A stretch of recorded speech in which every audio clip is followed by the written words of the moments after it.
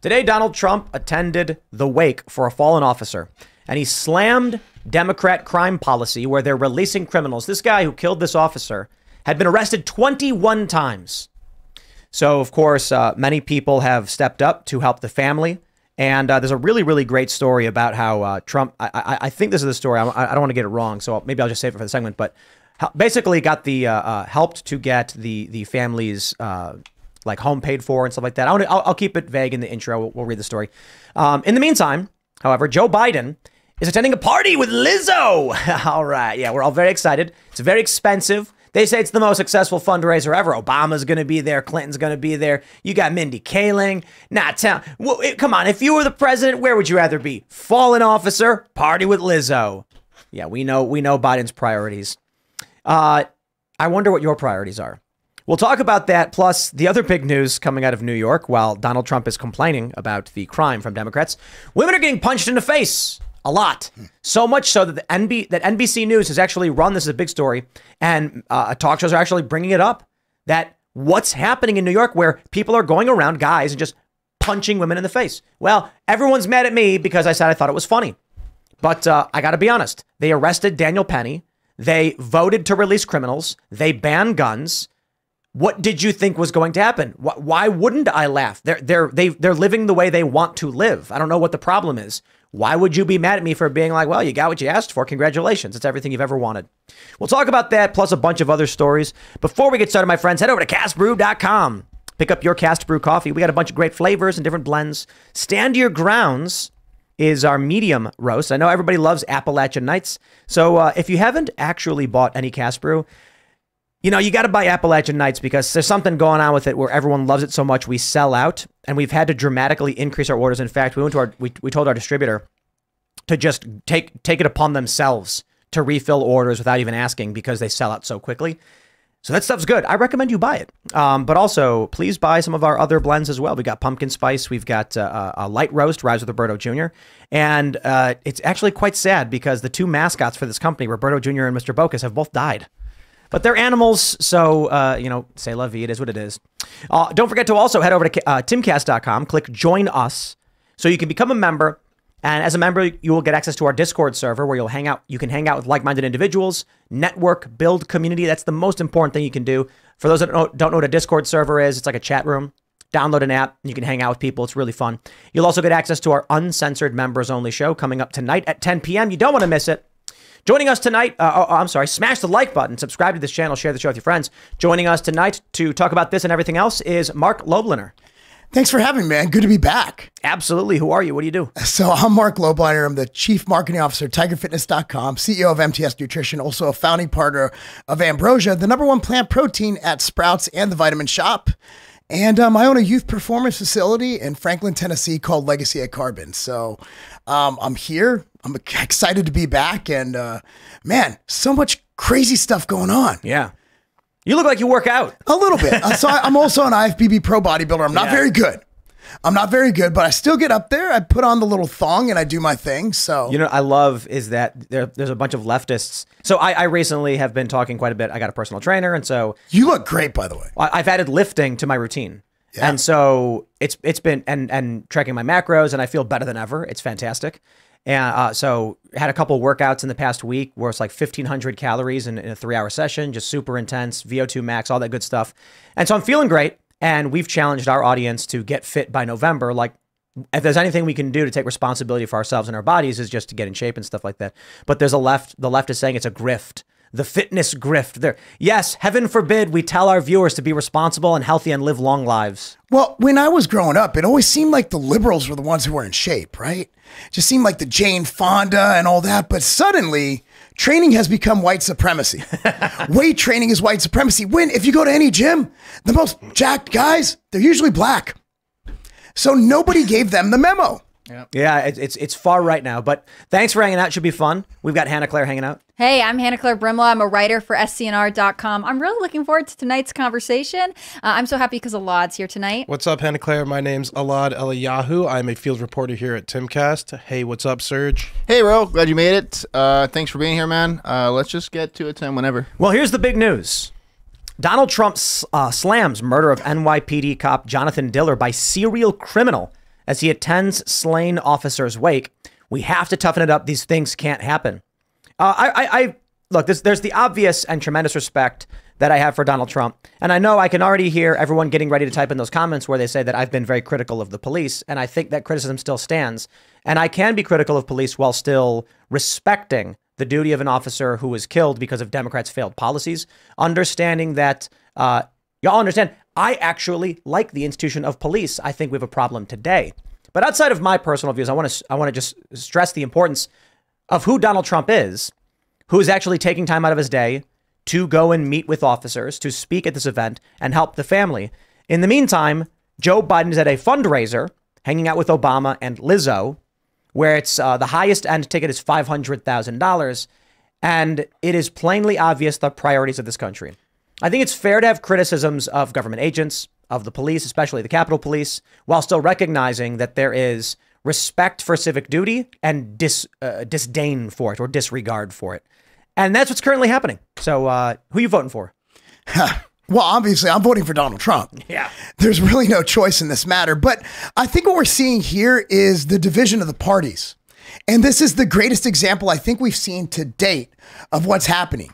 Is that back in the day, you looked, the Democrats were the party of the people, the party of the union workers. Now you have Biden with Lizzo and Obama at a star-studded gala. And yet Trump is out there with the people, slain officers, their families.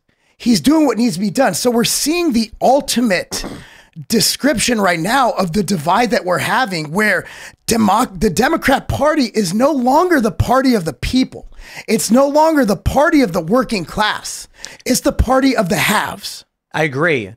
I heard the story, so please someone fact check me if this is wrong, because I just saw it on Twitter, where they said that Trump immediately contacted the wife, spoke with her about it, and then right after he got off the phone, tunnels to towers, called her and said, "Your home is paid for." Is that? Did you hear that? I Yes. saw that on Twitter too, but I haven't verified it yet. So I heard that. I don't know if that's true. Okay, CBS News is reporting that Tunnels to Towers will pay off his mortgage on their Long Island home, but I don't know that it's specifically because of Trump. It's not clear to me.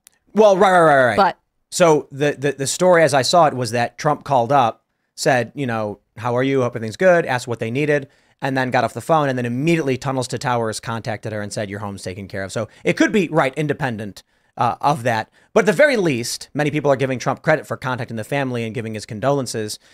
The issue here, and the reason why this is so obviously in the spotlight, is that we have a criminal immigration, alien invasion. You've got people storming the border, fighting National Guard. Crime is getting insane in New York while Democrats are releasing criminals. While it appears that everything's burning down, I mean, prices are going up and then they're denying it. Bill Maher, at the very least, said Joe Biden's going to lose because hot dogs are more expensive. The most smarmy way of describing that. Yeah, hot dogs. Regular working class people like to buy hot dogs for their family. That's like basic food stuff when you go to the supermarket. And he smugly says, "Oh, it's more expensive." Yeah, right. People can't afford to eat. And I'm watching all of this. We're hearing these stories of people getting pushed in front of trains. We're hearing these stories of women getting punched in the face in New York. And Joe Biden's at a party. Well, it shows you who's acting presidential. That's the big criticism of Trump all the time, that he doesn't act like a president, that he doesn't, speak the right way or do the right thing, or he's too brash or whatever. And in this case, he's with the family of an officer who lost his life because of a failed federal policy or a leftist policy. And then you have two former Democratic presidents, Bill Clinton was there and Obama, and the current incumbent Democratic president raising money with pop stars who I also don't think really necessarily represent our values as a country. I mean, if one is the president, which form of a president would you want? The one that's trying to fundraise or the one that's actually with people who need him? Or I'll put it this way. The left will say, "Oh, Trump's only doing this to fundraise. Or to make money or for political points or whatever." My response would be like, okay, then let's say you have two presidents who are trying to fundraise. Trump by honoring a fallen officer and spending time at the wake and speaking about it, or partying. Like, even if this is all just politics for Trump, I would rather a president pretend to care than a president just literally not care at all. Whatever happened to optics? Right. So optics are everything in politics. It's everything in everything. It's everything in business, right? You want to have the proper optics. If anything, Biden should have just faked it because he doesn't care. Biden doesn't even know where he is right now. He can't care. He can't. He doesn't like know. nothing there. There's nothing in there. The wheel is spinning, but the hamster is dead. Yeah. All right. So Biden doesn't know where he is, but you think that someone there would be like, hey, Trump is one-upping us. But here's the problem, is that these people with Trump derangement syndrome hate him so much. This guy could literally cure cancer. He could literally do everything right, which he's doing, and they will still say he's more evil than Biden, who is out there partying with whatever Lizzo is. I believe she's classified as a blimp, and he's out there partying with her instead of honoring this fallen soldier, I'd like to say. I think one of the biggest and most unfortunate things about the recent crimes that we've seen in New York City between this cop getting shot and the person getting shoved onto the subway and killed is that the people who are committing these crimes are repeat offenders. I'm reading from the story here that there were two people in the car. One of the people who shot back at this officer, both have dozens of prior arrests. The person who shoved the lady onto the subway also had many prior arrests. I'm also willing to bet the person going around punching women in the face near Washington It's not Square one Park, guy. I bet it's a handful of people who are repeat offenders. There's a serious 1%er issue with committing crimes in the city, and the city needs to be willing to involuntarily institutionalize a lot of these people, but there just doesn't seem to be the political will to do that. I can shorten that for you and just say arrest. Yeah, I mean, but also like there's some people who it needs to go beyond arrest. The people who can't take care of themselves, who are a threat to themselves and others. There are a ton of these people running around the area where we're seeing women get decked around. And again, it's just really unfortunate because these are self-inflicted wounds. These aren't things that are beyond, you know, the government's capability to help prevent. So Yeah. Well, it says here the guy was arrested 21 times. So here's the thing. Now, we need to be critical of police officers, right? We need to be critical of everybody in a society. Imagine if you're an NYPD officer, and I'm friends with a lot of NYPD officers. Imagine if you're arresting these guys just to have these Soros-funded DAs send them on the streets. You go to work every day, and keep in mind, these guys, I know this is not the argument you guys want to hear, especially Tim, but they have families, they have mortgages, they have pensions they've already put 20 years in, they have another 10 to hit their 30. So they're arresting them. They're letting them back out. Imagine how demoralizing it is as a police officer. Because a lot of these guys, they want to arrest criminals. A lot of cops get into policing to do the right thing. I'm very sympathetic. It's a negative pressure system, and I don't accept it. I don't either. What is happening now, and my criticism for the system of policing, primarily in say New York or Chicago or LA, is that we'll target New York specifically. They arrest a guy who's threatening to kill people, and he gets released right away. Yes. They know if I try and stop this guy, nothing will happen. You also have stories where, for instance, Luke Rutkowski, there was a guy on the train, someone started stabbing people, and the cop said, we're not getting involved because we have no legal obligation. The courts ruled the cops don't have an obligation to actually intervene. So what ends up happening is this. You have a scenario where cops either say, I can't stop the guy, because maybe there's someone on a murderous rampage and they're ill-equipped. They say, even if I try to stop the guy, he'll get released. And then you have a system where Daniel Penny cooperates and they say, now there's a guy I can arrest because he won't fight back. This negative pressure system means innocent people are more likely to be imprisoned, honest people are more likely to be imprisoned, and criminals are more likely to get away. This is what we're seeing in New York. Not a single NYPD officer should be accepting anything to do with transporting, detaining, or guarding Penny.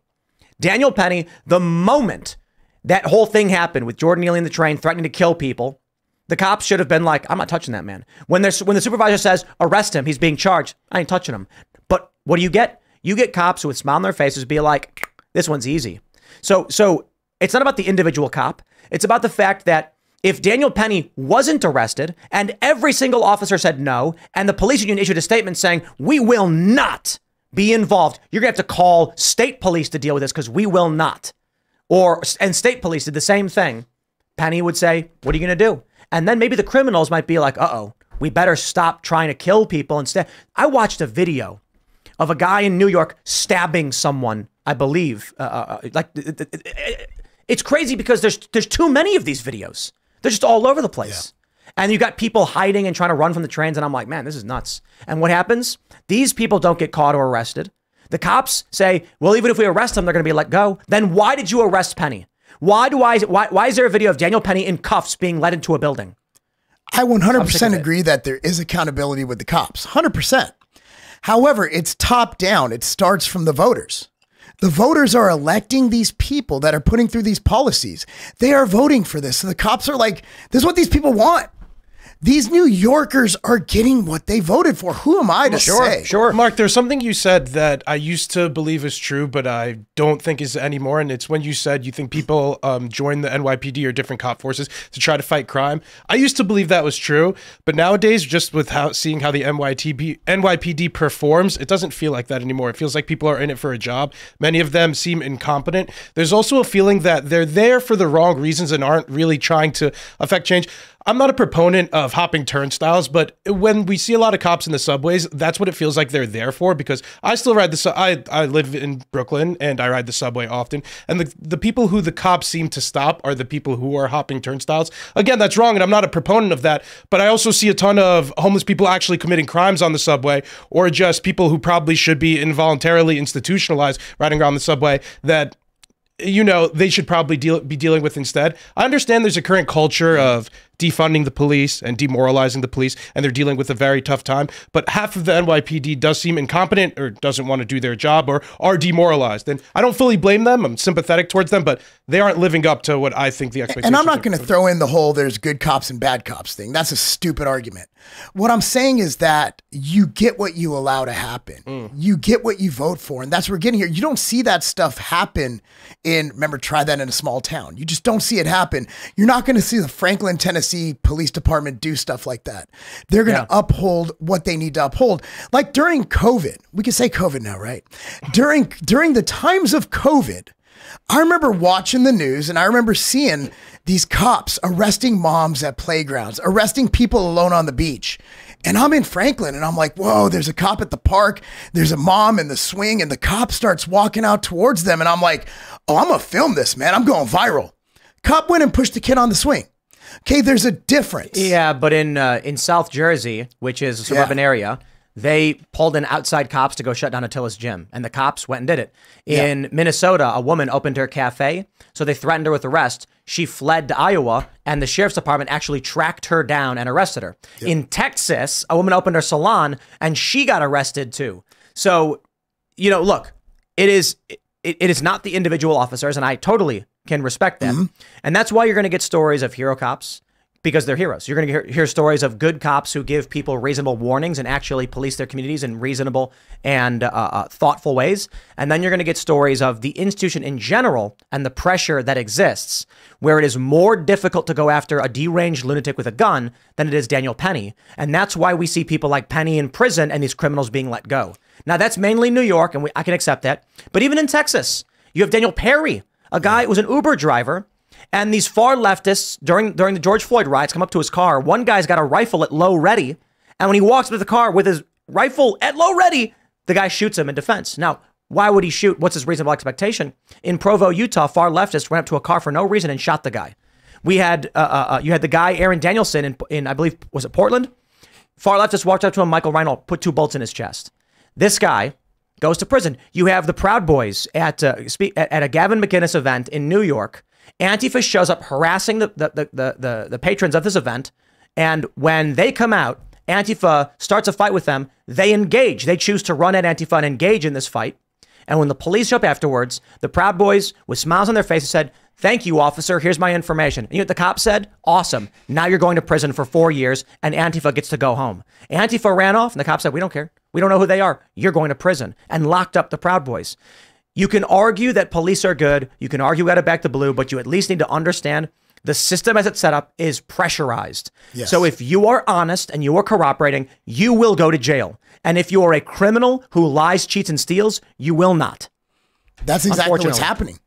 And again, it's systemic. We can't just blame the cops. We need to blame the cops, but we also need to look at the system around them that is causing them to make these decisions. And again, like there's a reason why I'm not a cop. I could never do that. I would have quit.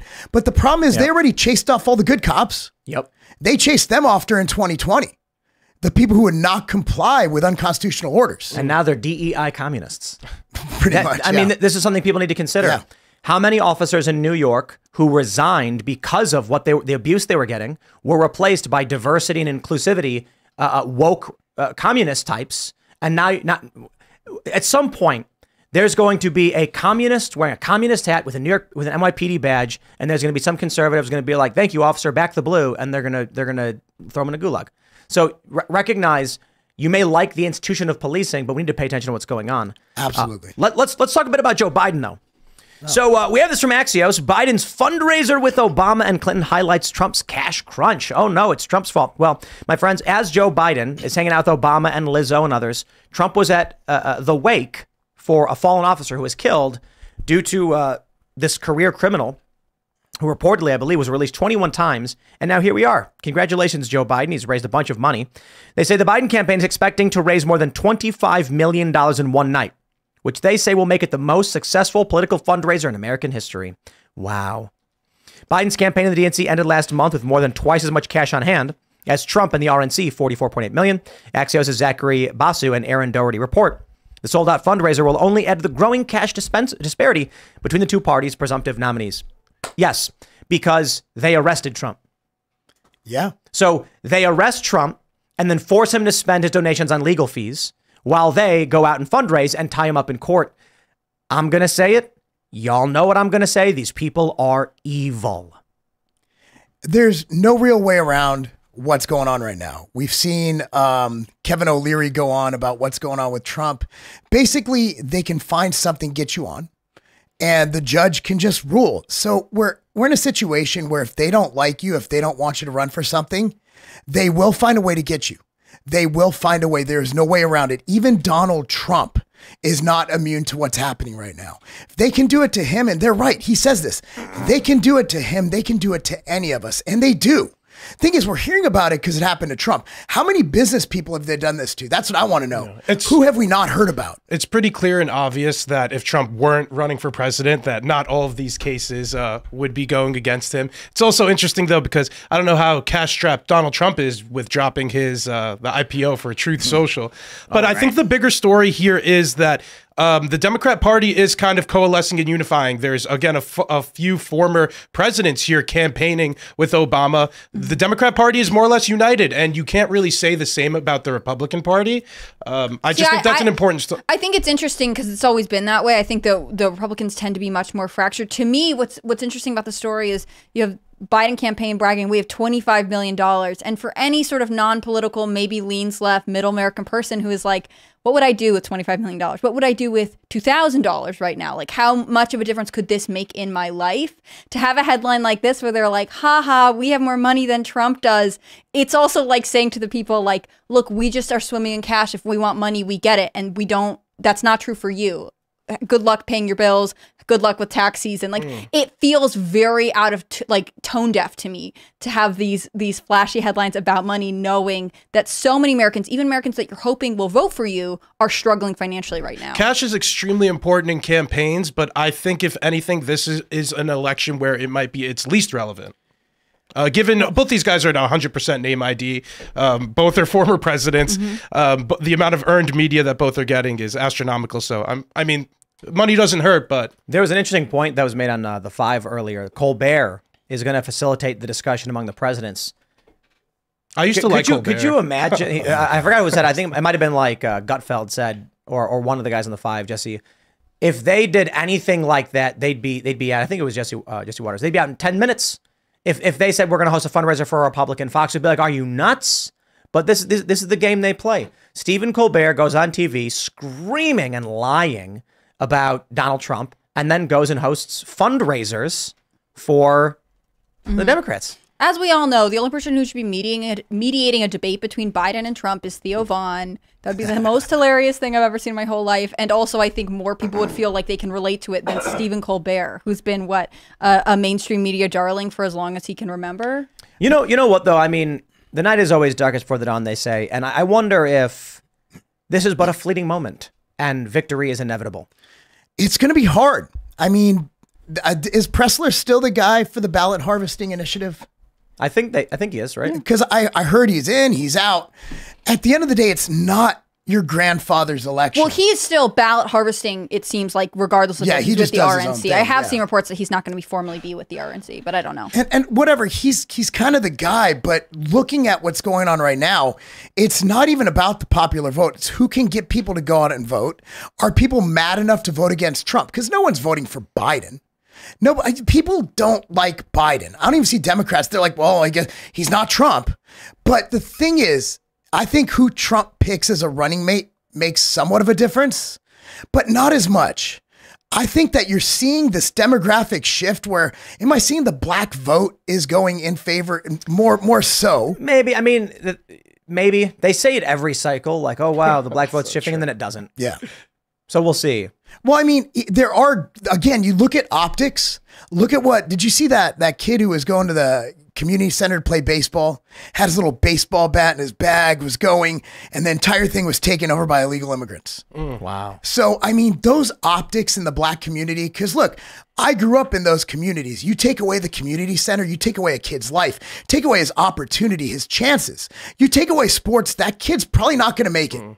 I think the lack of consensus in the Republican Party, the lack of unity is, again, going to be a huge issue for them, because even on ballot harvesting, I feel like Republicans can't get this on the same page on that. On mail-in voting, the Republicans can't get on the same page. I'll tell you, Joe Biden and Obama aren't debating whether or not to do ballot harvesting or mail-in voting, but it's because there's a cult and there's a not cult.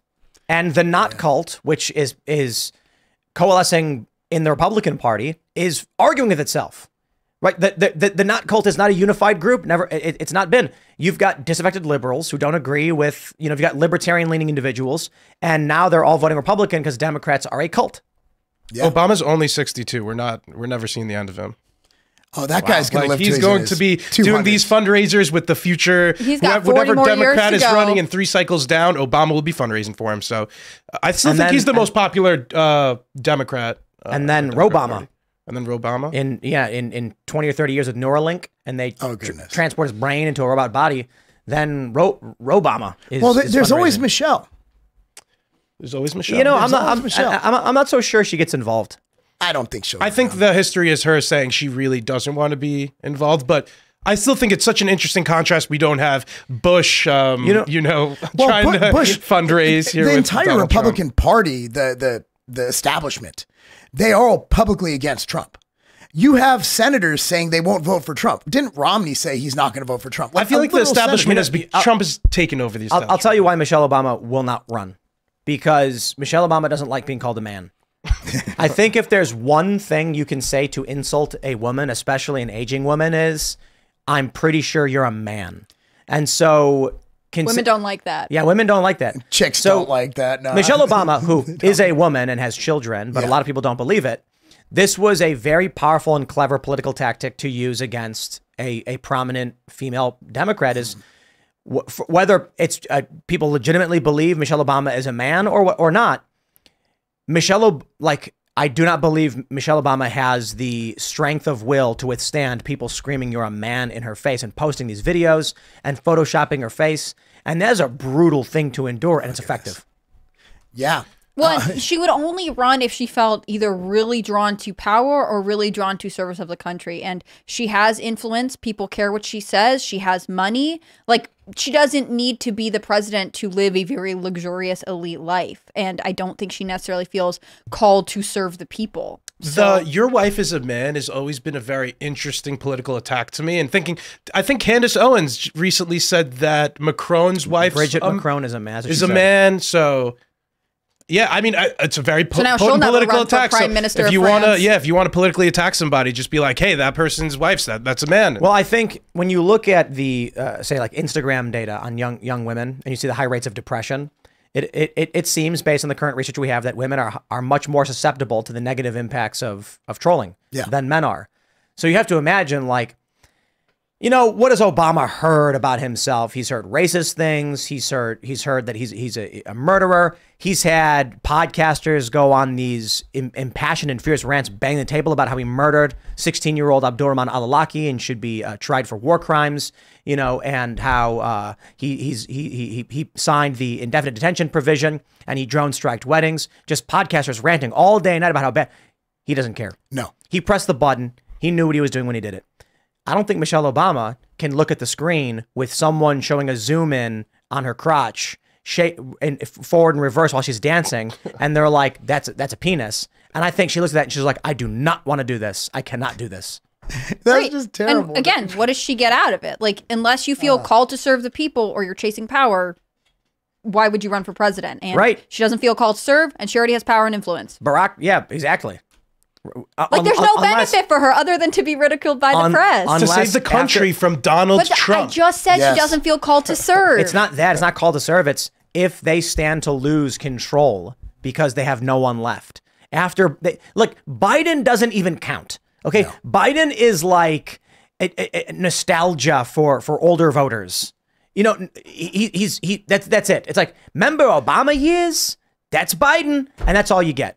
After him, what are you going to do? Hey, here's Buttigieg. They're going to be like, nah. Michelle doesn't have to run because the Obamas are already in power. The people who staff Joe Biden's administration are already the Obama administration. You got people. it right. So yeah, you got it right the first time. Yeah. Why even bother running? You know, just staff with all Obama people. Both parties don't really have someone waiting in the wing. Like, there's not a number two. Would you say there's a number two for either party? Republicans, yes. I think there are, yeah. Republicans, DeSantis and DeSantis is a coin toss now because of the way he ran his campaign. But I think he learned, and I think he went up against Trump. And that's true. That's true. That's like being a defensive lineman and Tom Brady is standing there right in front of you. Like, you can't out troll Trump. Like, he doesn't care. The Republicans are in deep shit after Donald Trump retires from politics. There will not be. I don't think the Republicans are going to win another presidential election. For a long time. No, because Donald Trump was a once in a generation political figure. But to say that they'll not win for a while, that's ridiculous. I think that's what I think, and we'll see. But I think Donald Trump will win this upcoming election. But then further down the line, I think the Republicans won't be able to coalesce their coalition. I think the Republican coalition is fracturing deeply, and more so than the Democrats are. So I think the Democrat Israel. I hope I'm wrong. Israel. I hope I'm wrong. The Israel fragmentation with the Democratic Party is substantially worse than anything the Republicans are dealing with. I couldn't imagine another figure who could have that charisma and can inspire cult-like attitudes from the public. Anything similar to Trump. What does that have to do with what I'm talking about? Well, but if you that's what I think it requires to inspire and win. Look at Minnesota. As a Republican. Biden's actually going and spending some time in Minnesota now because the Palestine-Israel thing is driving that, even that base. Imagine you have a stronghold like Minnesota and Dearborn. Yeah. They voted. What did they vote? Nobody or whatever. They literally voted primary? for nobody. Nobody won. Nobody won. So if you look at what's going on with Israel and Palestine, like, that is the issue. Because Jews, man, my people, they love them some Democrats. Democrats can literally go out and say, hey, we don't like the Jews. Just like, cool, I'll vote for Obama. That's fine. No big deal. Sounds right. Because Jews are traditionally Democrat. And then you have the other side, the Palestinian backers, which is basically... That's changing. And this is the point I'm making. Yeah, exactly. I don't think that's gonna fly much longer. The fragmentation is already there. Michael Rappaport, he went to Israel recently. Yeah, and he's posting a video. Is like, I don't see no apartheid or whatever, which I thought was fairly ignorant, but that's fine. I'm not going to argue Israel. But the point is, this is a guy who hates Trump, who's now like, I was wrong about Trump. And he might But wait, there's similar fracturing within parts of the Republican Party over Israel as well, though. Like, I don't think that's unique to the Democrats. Much smaller. Look, I think it's just as vocal. The anti-Israel parts of the Republican Party are right. The anti-Israel parts of the Republican Party are like the why are we funding Israel part. And so you have a wide range of people who are like, you know, like us, for instance, my attitude, and I think many of the people who are here, say for maybe like one or two, is we should not be involved in foreign spending for these countries anyway. Freedom Caucus types. Right. Yeah. And so that will align with the critical of Zionist, pro-Palestine side, because it's like, hey, we don't need to have a moral argument on this one. How about we just start with no more foreign funding? That works for you, works for me. Okay, now go argue your morals somewhere else. Right. I think you have to look down the bench is the problem. Like with Republicans, should Trump be elected in November, they have 4 more years to set up a predecessor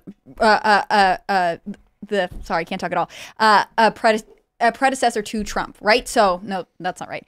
Whatever. They have someone to inherit Trump's throne at the end of 2028. Like, that's what they need. And there are a lot of young, strong, ideologically interesting Republicans right now. And I think that the problem with the fracture in the left, because you're right, there's fracturing on both sides. I just think it's more devastating on the left because they are splitting from like moderate to really progressive, and they only bring out their super progressive people. Those are the people who get social media attention. Those are the people who are making the sound bites. And I don't think that would resonate with the voter. So who do they send to the next, not 2024, but 2028? And I think there are stronger young Republicans coming down the pike. Let's name who is next in line for the Democratic Party at the highest level. What do you think? I guess Kamala Harris. Oh, I'm not going to go with totally she couldn't get one delegate. Who is Gavin Newsom? I guess would also Gavin be would be who I'd next. go with, just because he fits the bill. But I think that he's controversial, and he would. He's controversial. And he's C minus. He's not an A-lister. I think the AOC. why I think the Republicans are going to have trouble down the line is no. In 4 to 8 years, AOC. AOC has the charisma and X factor for the modern progressive left. The issue, however, with AOC is, while I think she's the most viable contender for a leadership position moving forward, and she knows it, and that's why she's playing ball with Pelosi, the problem is her adherence to the progressive left will isolate all of the Jewish Democrats and shove them into the Republican Party. She won't even be able to win in a statewide Senate race, I don't think, AOC. Yeah, I think she's in Congress for a long time. Yeah, I do not underestimate AOC. Right now, you might say that, but look at how she games the media. Look at how she games social media. She knows how to rally her cult very well. She has that. Gavin Newsom does not. Newsom has no base. He has corporate press narrative. AOC built up her own lunatic base.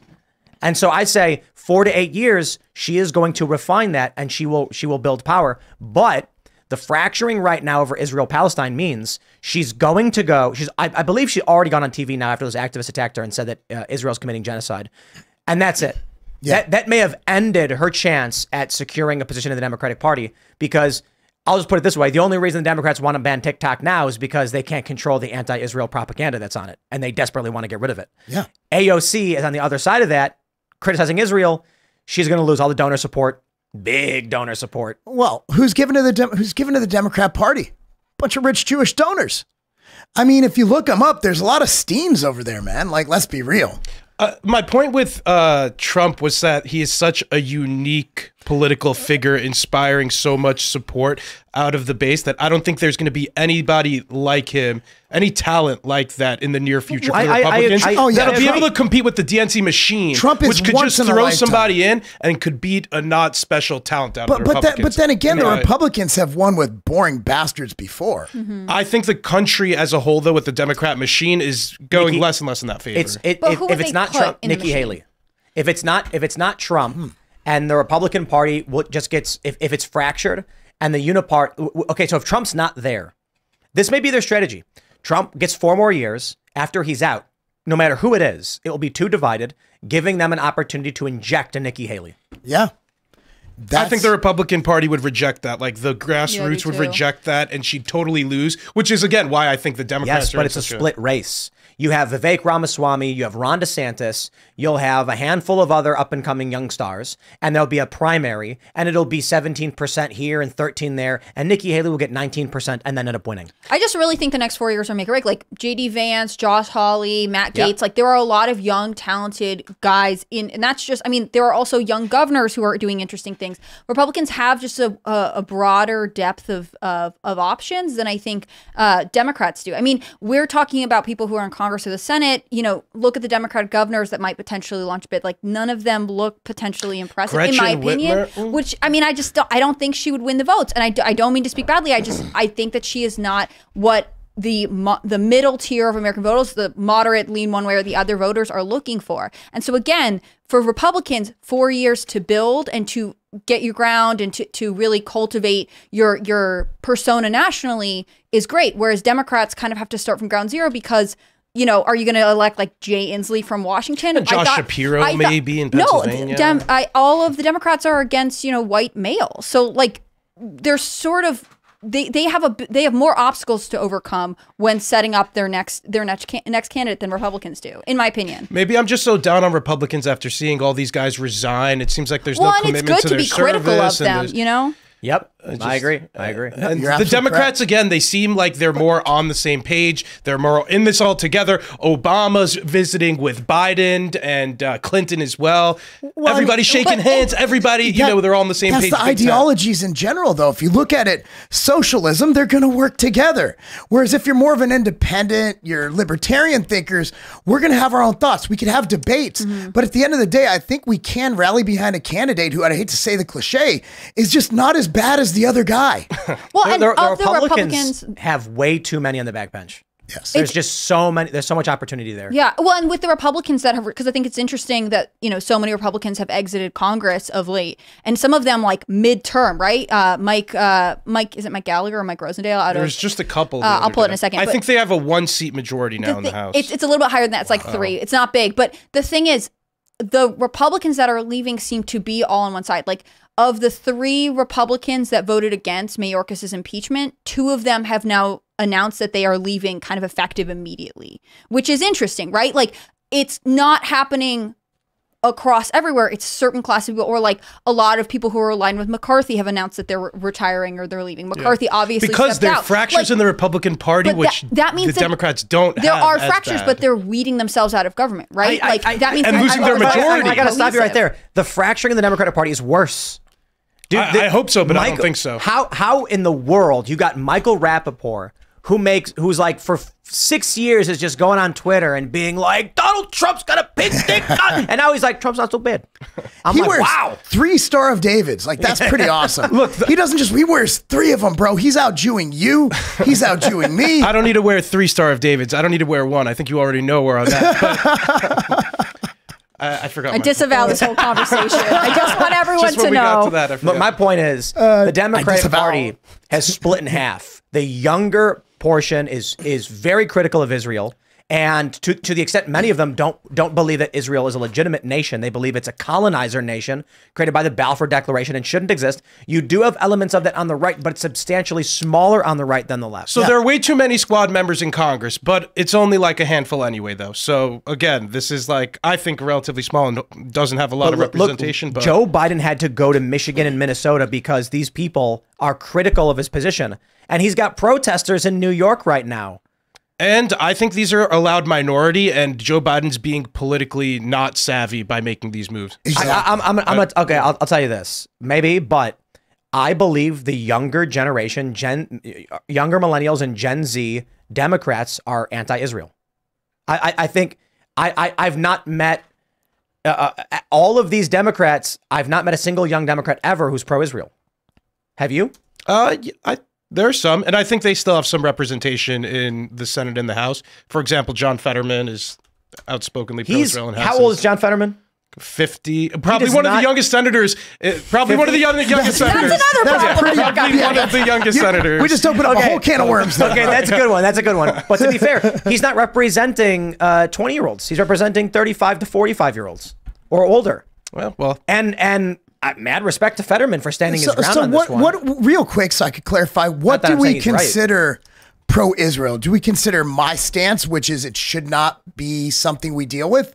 Let them do their own thing? Insufficiently pro-Israel, in my opinion, if that's what pro-Israel is. Exactly, but are we consider it pro-Palestine and then everybody else, or is it, how are we classifying the Israel-Palestine divide? So there's the moral argument and then the financial argument. And the moral argument is impossible to answer. Yes. I fall more into the financial argument of, how about this? I can't answer these moral questions. I don't think the United States should be involved in this stuff. I think we should focus on our borders. The way I said it before is, I got an idea. Let's give Israel every dollar they need and ask for. In fact, we'll double it. The United States should double whatever amount of money they want to give to double. Yes. So Israel, they want 15 billion. We're going to give them 30, baby. I hereby, Tim Pool, say we give Israel $30 billion after we secure our border, after we deal with the homeless crisis, after we deport the illegal We need immigrants, a draft so we can secure our border. I like and that. so my point is, I like that. once the United States has solved all of its problems, every single one, and we're all flying around in hover chairs with perfect healthcare and we're immortal, then we can start giving our money away to other people. Mark, That to is my answer your stand. question, I think it's clear you're an anti-Israel person or politician. I think an easy way to do it is if you hold Israel to a double standard that you don't hold any other country. That's or not me. nation to. I'm America first. I'm my mother served in the IDF. If you don't know that, like I am Jewish.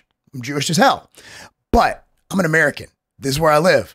Till we secure our borders, till we figure out how to get out of our $35 trillion in debt. Exactly. Then we should not be sending one dime to the Ukraine, shouldn't be sending one dime to Israel. We should be taking care of ourselves. Israel has health care for their citizens. How are we giving money to a country that has something we don't have? It's pretty shitty healthcare in Israel, But but it's still, still yeah. something. You know what? I'll take something over anything. If I'm hungry, I'm not going to be like, oh, I can't have bread. I'm low carb. No, give me the fucking bread.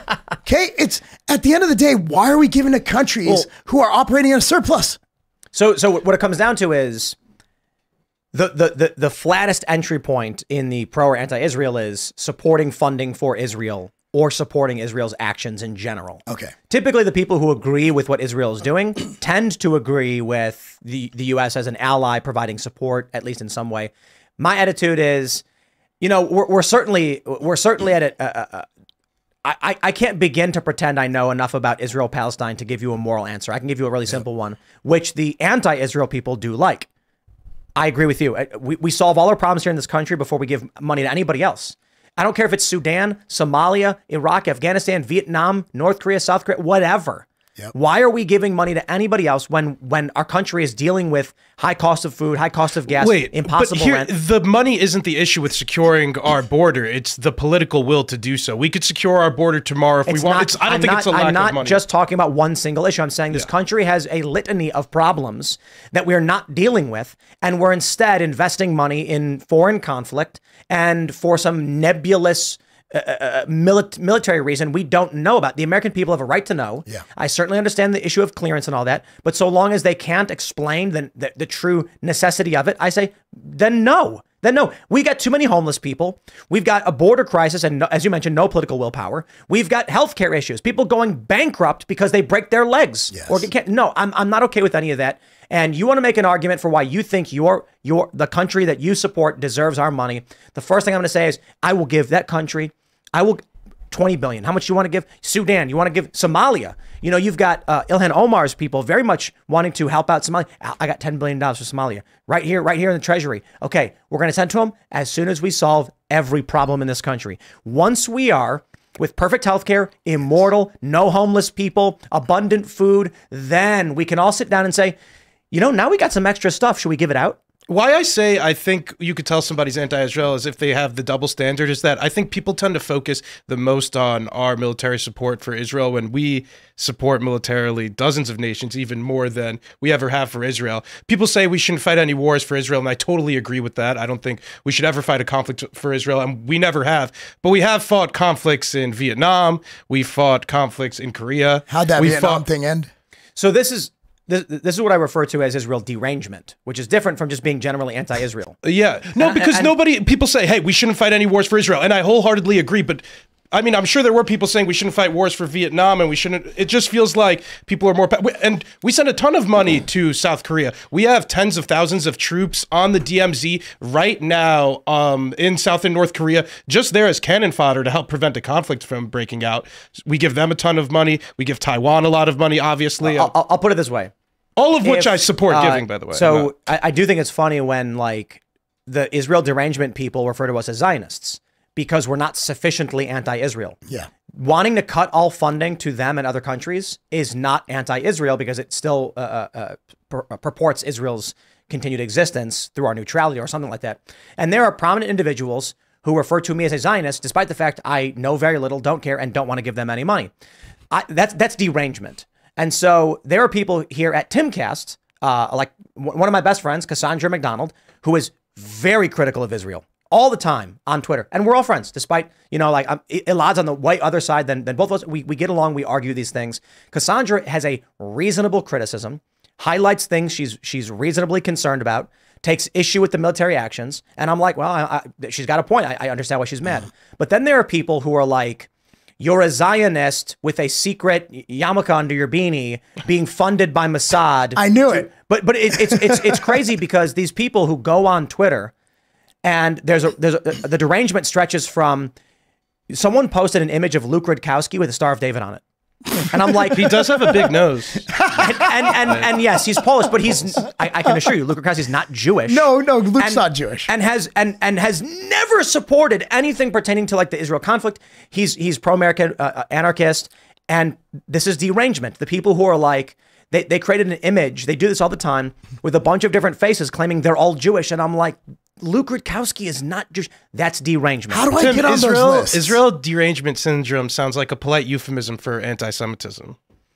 That's what I hear when I hear you say it. I don't like conflating criticism of Israel with anti-Semitism. Yeah, but it's derangement. It's beyond criticism. It's just what I hear when I hear you say it. There's definitely, when it comes to Israel derangement, a serious overlap with outright hating Jews, for sure. There absolutely is. Putting a Star of David on Luke Rudkowski's picture is like, yo, you are nuts. I think there's very responsible ways to be anti-Israel, and one of the amazing talents at Timcast News, Cassandra Fairbanks, I think does a great job of it. But I think many people don't do it in a responsible way, and I think there's some benefit online to that. I unfortunately think like anti-Semitism is popular on some parts of the internet. It absolutely is. Then there's also digital manipulation. Like, for example, I saw a Hitler speech translated on Twitter the other day with like 20K some odd likes, and a couple of things there. I don't think it's that popular. I think there's actual Russian, or I don't know if it's Russian specifically, but I think there's foreign influences manipulating Twitter, obviously. But it's odd to see that stuff. I do want to jump to the next story, but I do want to just say one more thing. You know, often when I see anyone with any kind of derangement, I have to wonder if they're actually supporting what they claim to hate. Because if you go on Twitter and claim to be critical of Zionism in Israel, but then you act the way these people do, it makes the average person really want to defend Israel. Yes. Like the people going online and posting offensive images and accusing everyone of being Jews and saying all this weird stuff, it pushes people towards Israel instead of away from it. So I'm like, I just go ahead and assume that all these people who are like on Twitter, on X, saying these crazy things, I'm like, they must really just love, they're false flagging, you know what I mean? So there's no yarmulke under the beanie? Real quick, you go into like the whole blocking traffic and protest things. You block my way to work, man. I'm sending money myself to Israel. I do think this is a vocal minority, though, like a very vocal. Well, let's jump to this next story, back to the crime issue. We have this from NBC News. Multiple women online say they were punched while walking around New York City. Multiple videos, which were uploaded to TikTok, have picked up traction in the last week, with women online sharing their safety concerns in comments and reply videos. My response to this was, ha, ha, ha, ha, ha, ha. And I got ratioed. Yeah, good job. And there was, you know, I'll just pull up the tweet, because saying it doesn't do it justice. So let me pull up my tweet so you can get a general understanding of my position on this, and then I will explain it. Were there any articles written about you, like far-right podcaster celebrates? It's this. Here's the image. At Tara Bull says, "Do you think this is funny?" And it's one of the videos, and I responded with this. No. Yes. I'll tell you why. I'll tell you why. It's actually quite simple. Let's see. Which tweets do I have? Oh, so we have the videos pulled up of various instances where women have been getting punched, and you know, Ian Miles Chong posting this collection of women saying they're getting punched, and let's see, we have another video. What else do we have pulled up? We have. I'll jump to the Women's Caucus in a second, but let me tell you why I think it's funny. Daniel Penny was on a train, and there were women on that train, and a man was threatening to kill them. Daniel Penny intervened. He's now facing jail for doing so. Yeah. They vote to ban guns. They vote to release criminals. They vote to arrest people like Daniel Penny. And what happens? Well, you release the criminals. You can't defend yourself. So the criminals know you can't defend yourself. So they go around punching you. I think it's hilarious. Why? You're eating crow. You reap what you sow. Voting has consequences. And I got to stop all the conservatives, because a bunch of conservatives are like, not cool, Tim. It's really bad that you shouldn't laugh at these women. And I'm like, no. How dare you, you authoritarians? These women were teary-eyed saying, I just want to get punched in the face. And they banged that voting card. They slammed their finger on that touch screen and said, I vote to get criminals on the street so they can punch me in the face. And I said, so brave. So brave of you to vote for what you want, and now they are living their dreams. You can't come to me and say that it's not funny these women are getting attacked when I'm like, they overwhelmingly voted for this to happen, and now it's happening. If someone voted, if we were, okay, how about this? We're all sitting here, we're like, let's vote on what we should get for dinner. And then Hannah Claire says, I want sushi. And we go, okay, everybody votes, it's mixed, but then sushi ends up winning. Sushi arrives, Hannah Claire starts crying because she doesn't want sushi. What am I gonna do? I'm gonna laugh. Does she want a ham sandwich instead? I'm like, you voted for it. I'm sorry. Now you're mad you got it? It's like a little kid being like, I want pizza, and the pizza comes, and the kid starts crying, like, I don't want pizza anymore. Well, it's what you get. Mm-hmm. I'm conflicted. I really am, because at one end, I have an 18-year-old daughter and a wife. So if someone is attacking a woman, my initial reaction is to wait. I've been given things I'm not allowed to say. Is to be combative. Well, I'll put it this way. You are legally allowed to defend yourself and others in this country, up into including lethal force, if you feel there's a threat to your life or there's serious bodily harm. But we've just seen with the New York subway with Daniel Penny that doesn't apply. They will still come after you. It will still cost you money. Okay, so on the other hand, if I see a woman being punched, I'm thinking to myself, if I get involved in this, how much is it going to cost me to defend myself in court? I had a friend of mine who actually defended himself. He was an MMA guy, knocked a guy out. $50,000 later, they found him not guilty. He doesn't get that money back. Finish. So the question is, when do we stop looking out for society and start looking out for ourselves? It's conflicting. Have you seen the film The Incredibles? Yes. Yeah, you guys have seen this one? Mm-hmm. Okay, so Mr. Incredible, superhero, sees a man about to commit suicide. And when the guy jumps off the building and is falling to his death, Mr. Incredible leaps into the air, catches him in midair, slamming through a window, rolling on the ground, and saving his life. And that man sued him, saying, I didn't want to be saved, I didn't ask to be saved, and now I'm injured because of you. And that was basically the premise of the film where this ended superheroes. Yeah. So if there's a woman in New York and a guy is threatening her and you're there, it's not just that you shouldn't just think to yourself, what will it cost? So there's a bunch of guys on Twitter being like, no, I'd intervene and defend her. And then what happens when she screams at you, hits you at the person, say, how dare you? I voted for this and I want this. How dare you? You're the criminal. The challenge is not just that you will get arrested for saving a woman. It's that you're assuming that woman is actually upset about what's going on. I think that's the challenge here, which is that, whether or not they thought through the consequences that they had, if you are supporting, policies that allow criminals to be released or, things that don't sufficiently deal with people who are violent offenders, you are ultimately voting against your own safety. And it's hard for me to watch these videos because obviously, like, I'm a woman walking down the street. It's stressful to think like you have to be more aware, especially if you're by yourself, of like what's going on and things you have to do. It's a reason that I would choose not to live in New York because there are certain laws that restrict ways that you can defend yourself. But at the same time, when I look at these videos and see like how upset they are and that they're getting hurt, like I am sad for them and I wish we lived in a place where that didn't happen. On the other hand, like they are actively participating in the creation of this circumstance. And so you have to say like, all of these women who got punched, are you now willing to move out of New York? Are you willing to change how you vote? Like, this is sad that it happened to you, but what have you learned from this experience? And it's not enough to just be like, can you believe this happened to me? Like, you have to actively be part of the solution now because you have been part of the problem. I had people tweet at me like, wouldn't you be upset if your mom or girlfriend got attacked? And I said, I live in West Virginia. We have constitutional carry. I am not that concerned. And the laws are on your side. There's a stand your ground and all that good stuff. I mean, it's why I got out of New York. It's why I got out of New Jersey. And it's why our new studio is launching in like a week. It's already done. We've been using it, and we've been building out the tech and stuff, and it looks amazing. And it's in the heart of West Virginia. Well, it's not the heart of West, but it's in the Eastern Panhandle. It's dead in West Virginia, and we've got water on the property.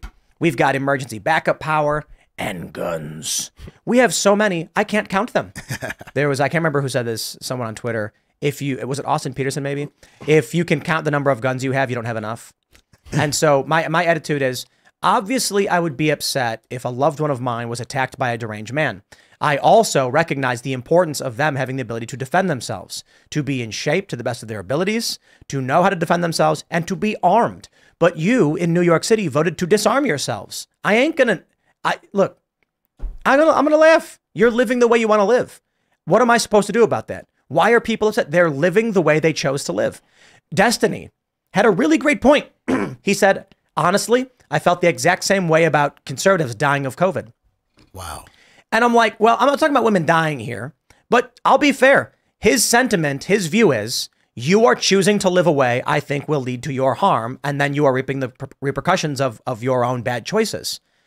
Yeah. What do you want me to do about it? Are we going to go invade New York and change the laws? No. So then what? And we're going to sit back, mind our own business where we try to secure our families and our communities. And then we laugh at the people who vote to destroy themselves. There's really no good answer about this. There's no good way to look at this because as men, we should be protecting. You know, I've actually gone almost 180 on this subject when you're looking at, for example, men, biological men in women's sports. When you look at the repercussions for women standing up against it, these are girls who train 5 hours a day, probably amenorrheic. They can't have periods anymore. They train so hard. They've given their entire life from 6 years old to let's play soccer, say soccer. And then they're in high school and they say, if you don't play in this game, if you forfeit this game, you're done. You're not going to get a college scholarship. Your dreams are over. So I'm in a situation now, and this is in the last week, where I almost think that as men, we need to stand up and say, this is not working. What is happening is not working because women, look, women can make great CEOs, great everything. They're great. They're awesome. I'm not going to be on that sexist, misogynistic rant. I'm not doing that. But when it comes to protecting society, when it comes to protecting women and children, it's up to the men. So what do we do? I think Daniel Penny was trying to defend a woman. So but was it worth it? Would he do it again? Yeah. That's the question. So it is a good question. And what do you do? Well, it is up to men to protect women. It is both a biological reality. It's a moral reality for many of us who hold those morals. But however, what if there's a bunch of women standing in a field and there is a boulder rolling down a mountain and it's about to crush all of them. And you run over and go, we got to get these women out of here. And they scream at you, throw rocks at you and tell you to screw off. At a certain point, it's like, I don't know I can save them. New York City, you've got women vote in the United States, 70% of millennial women vote Democrat. They are voting in people who are burning this country to the ground. I do not blame all women for this. I'm saying it's a generality. In New York, where it's a Democrat stronghold, it's actually a significantly higher percentage. So if they are telling you outright, your worldview is not welcome here, your guns, your defense, your masculinity is toxic, get away from me. Do you force yourself and your worldview on that woman for her own safety? Are we assuming that all of these victims share that? Because there are people who don't vote like that. Do we have to go with that assumption? I understand that. But the issue then is, do you go into a foreign country, for instance, like Canada? Should we go into Canada and give them free speech? Certainly many people in Canada, probably the most, actually do like free speech, but the government won't give it to them. Yeah. Many of them had their guns taken away by decree. Should the United States invade Canada to restore the rights because not everyone agrees with having their guns taken away? The answer is no. Should we go into New York and impose our will on these people because they choose to vote the way they do? I think the answer is no. I do think, however, if Trump gets elected, he should suspend federal funding to them because they're a corrupt communist state. But that's different from telling them they should have to carry guns and lock up their criminals. Hey, you want to live this way and let your criminals roam free? You choose to live there. Ain't nobody making you stay. My fear is it's a social contagion. That if it can happen there, it can happen anywhere. And you see that in blue areas of red states, like Nashville, for example, like Memphis. So my fear is that if men don't societally take a role in protecting women and children, that it's a slippery slope. I feel like the issue is, in the past 130, 140 years, actually just about 180 years, women have stated in force and often with physical force to men, we don't want your protection.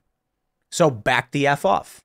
The question then becomes, if a woman is about to walk into there's a shootout happening in New York and a woman's walking into it, should the guy grab her by force and rip her away while she protests get your hands off me? Or should they be like, you are free to do what you want? The question here is interesting because I've been in circumstances like this where we had, I went to Egypt, for instance, and right before I had gone there, a young female Dutch reporter was gang raped in Tahrir Square because her company said, we need a reporter to go to Egypt. He said, I want to do it. And they said, okay, strong woman, go ahead. My attitude was, if a woman came to me and said, I want to go to Tahrir Square, I'd say, not on my dime, you're not. You go do whatever you want on your own dime, but I'm not paying for you to go get gang raped, because that's what was happening in Tahrir Square. The question is, let's say there's a female journalist about to walk into Tahrir Square and you, Mark, are standing right behind her and she's got a camera and she's ready to go. Would you physically restrain her and stop her from going in? No. Or would you say, by all means, you can go do what you want. You're fierce and independent. Yeah. And then she walks in and gets gang raped. Free will. But men are supposed to protect women from these bad decisions. You're right. So what's happening in New York is their own fault. And there's going to be people who didn't vote for it, but they certainly choose to live there and live under these policies that are voted in incessantly and overwhelmingly by the people of New York, not just women. So I laugh. I say, okay, well, you know what's going on there. You choose to live this way. It's been years of excessive and rampant skyrocketing crime and terror on the subways. And I'm supposed to feel sympathy for the people? Look, if I watched a guy skydive, he's like, I'm gonna base jump. He's a base jumper. And then his chute fails. Yes, I'm going to be like, oh no. But I also understand he made those choices. I'm not going to be like, we should ban bungee jumping. We should ban base jumping. I'm going to be like, well, look, these people know the risk they take when they go. Imagine we banned skiing because people who go on mountains sometimes crash or fall into tree wells or something like that. No more skateboarding because you might get hurt and we don't want you to get hurt and we got to decide for you to tell you what's, nah.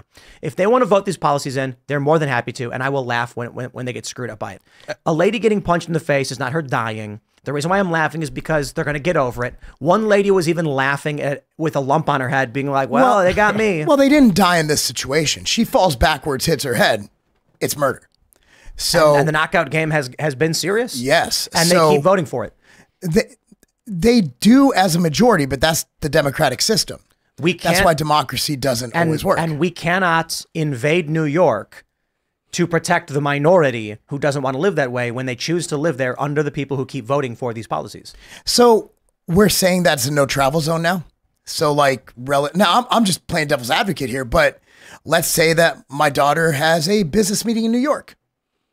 Does she? Same as bungee jumping. Okay. If you're going to if you're going to go skydiving, there's a possibility your chute fails and your reserve fails. And then you got to figure out how you're going to survive this one. We don't ban skydiving. So I would say if your daughter is going to go to New York, you should sit down with her and say, take a look at these hotspots, take a look at the crime maps, take a look at what they're saying about the crime, be ready, be prepared, understand the laws will stop you from protecting yourself. You're taking these risks. I think you'll likely be fine. Just know your risks. And I think it's worth mentioning that Tim's hypothetical in Tahrir Square wasn't a hypothetical. It was speaking of talented journalist Lara Logan, I believe. No, not Lara Logan. Oh, wasn't? Okay, never mind then. Nope, there was a Dutch journalist. Oh, okay. But was Lara Logan gang raped? Lara Logan was also assaulted in Egypt. It might just be a trend there. It was a commonplace thing. It's very common, yeah, there. It's 2,000 men screaming.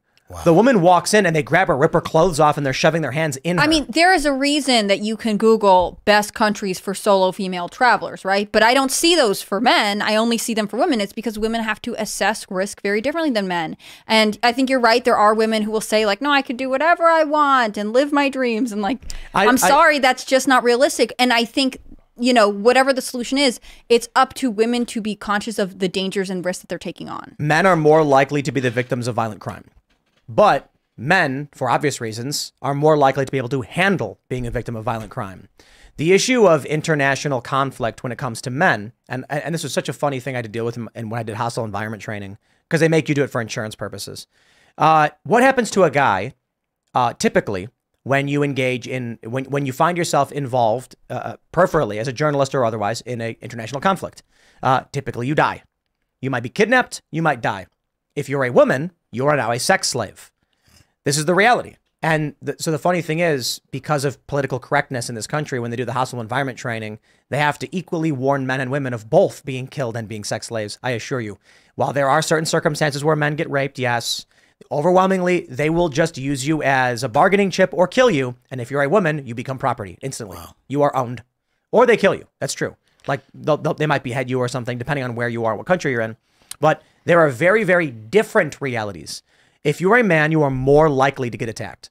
The reason why I think, as Hannah Claire mentions, they have websites for telling women where they can travel to is because not necessarily that they're more likely to be attacked, but that they're less capable of defending themselves. Yes. And they're more likely to be tortured and enslaved.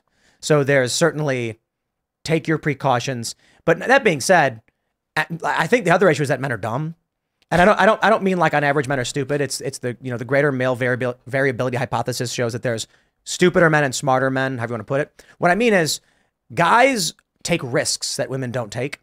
So a guy might be like, I'll go to Pakistan, I'll be fine. And then they find themselves running from gunfire or something, or crazy stuff happens out there. I got to tell you. Yeah. Well, and I think that the way that men and women naturally react to danger or threat is very different. Like, I'm sure for men, it's like if someone were to come up and try and like take your wallet, right? Your reaction is like, I'm going to defend myself physically. But for women, maybe you want to defend yourself. You're probably thinking maybe that's why I carry pepper spray or something like that. Also, how do I get out of this situation as fast as possible? Because the likelihood is you can't handle your attacker. Like the risk analysis is just so different for men and women. It's important that we acknowledge that always. Like when these women are walking down the street in New York, even in broad daylight, their experience is very different from men, and it should be if they're being realistic and conscious, right? Like if they are actually being careful about their safety, they just analyze the situation differently than men because they have different advantages and different disadvantages. Let's talk about the macro.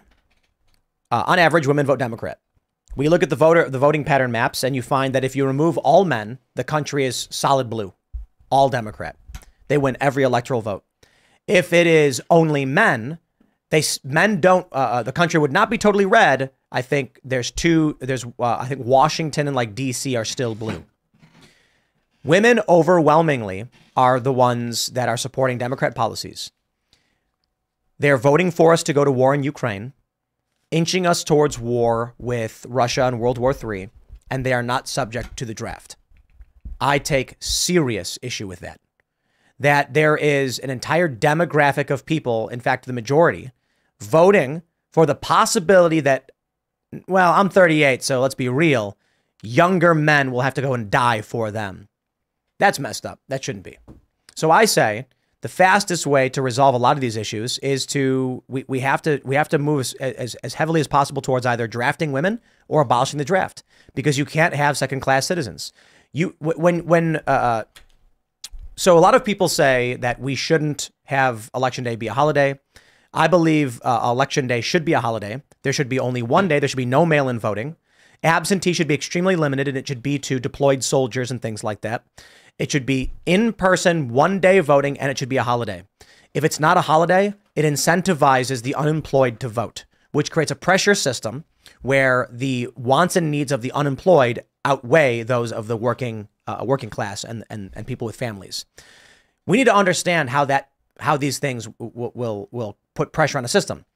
If women on average know that even if World War III were to happen, they don't have to go fight, they're not going to be drafted, then it's very easy for them to vote for war. If we say that women have to be drafted alongside men, then they might actually vote against it, and you might see a shift in their voting patterns. But if you tell someone, you will not be subject, we're going to pass a law that says you can't jaywalk, but it only applies to guys named, but anyone named Bill will not be held criminally accountable. Then a lot of guys named Bill are going to be like, yeah, who cares? Okay, pass the bill. I don't know. It doesn't affect me. That's what we need to avoid, and that's what we need to understand about how voting works. The reason why I laugh at this stuff, these women don't think these things will affect them. And it's not just women. It's everyone in New York. Unfortunately, there perhaps needs to be a lesson learned. But hey, look, it's democracy, right? Far be it from me to tell them how to vote. They voted this way. They got what they wanted. They're eating crow, and I laugh. Now they're mad at me for laughing. Wait, Tim, just to play devil's advocate, technically they just elected a former cop mayor, and the most right-wing option among the Democrats. Did they vote for this if they're electing a former cop who said he does want to increase funding for police still? Yes. Because you're talking about a single election that just happened, and you're talking about a guy who is still a Democrat, who has still advocated for much of the same policies, despite being a cop. And you're talking about the voting patterns of the past 4 years versus a single election that just happened recently.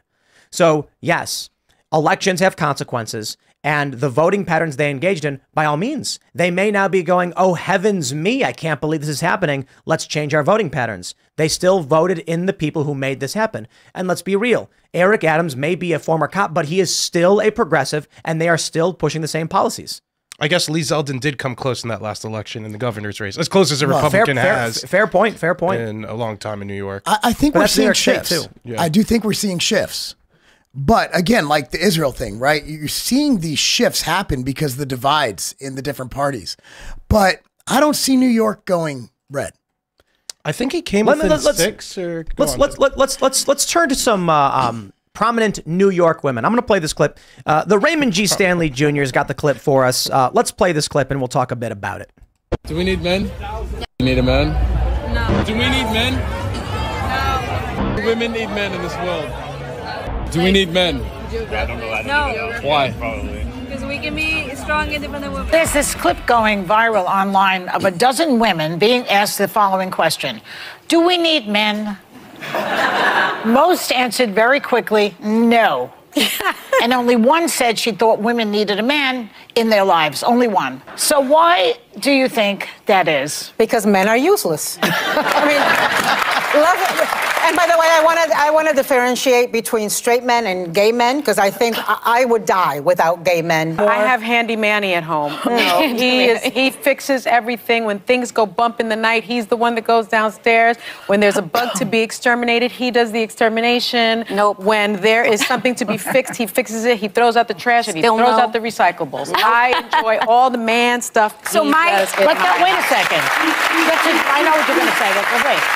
She's really talking about a servant, let's face it. No. It's a handyman she's talking about. No, it's a handy-manny. Oh, it's a handyman with benefits. We do not have, I need my man 3 to 4 times a week. And good for you guys. Broadly speaking, I feel like men have proven largely useless. Like, I all in favor of sending the cast of The View into a sewer to deal with rat kings and blockages.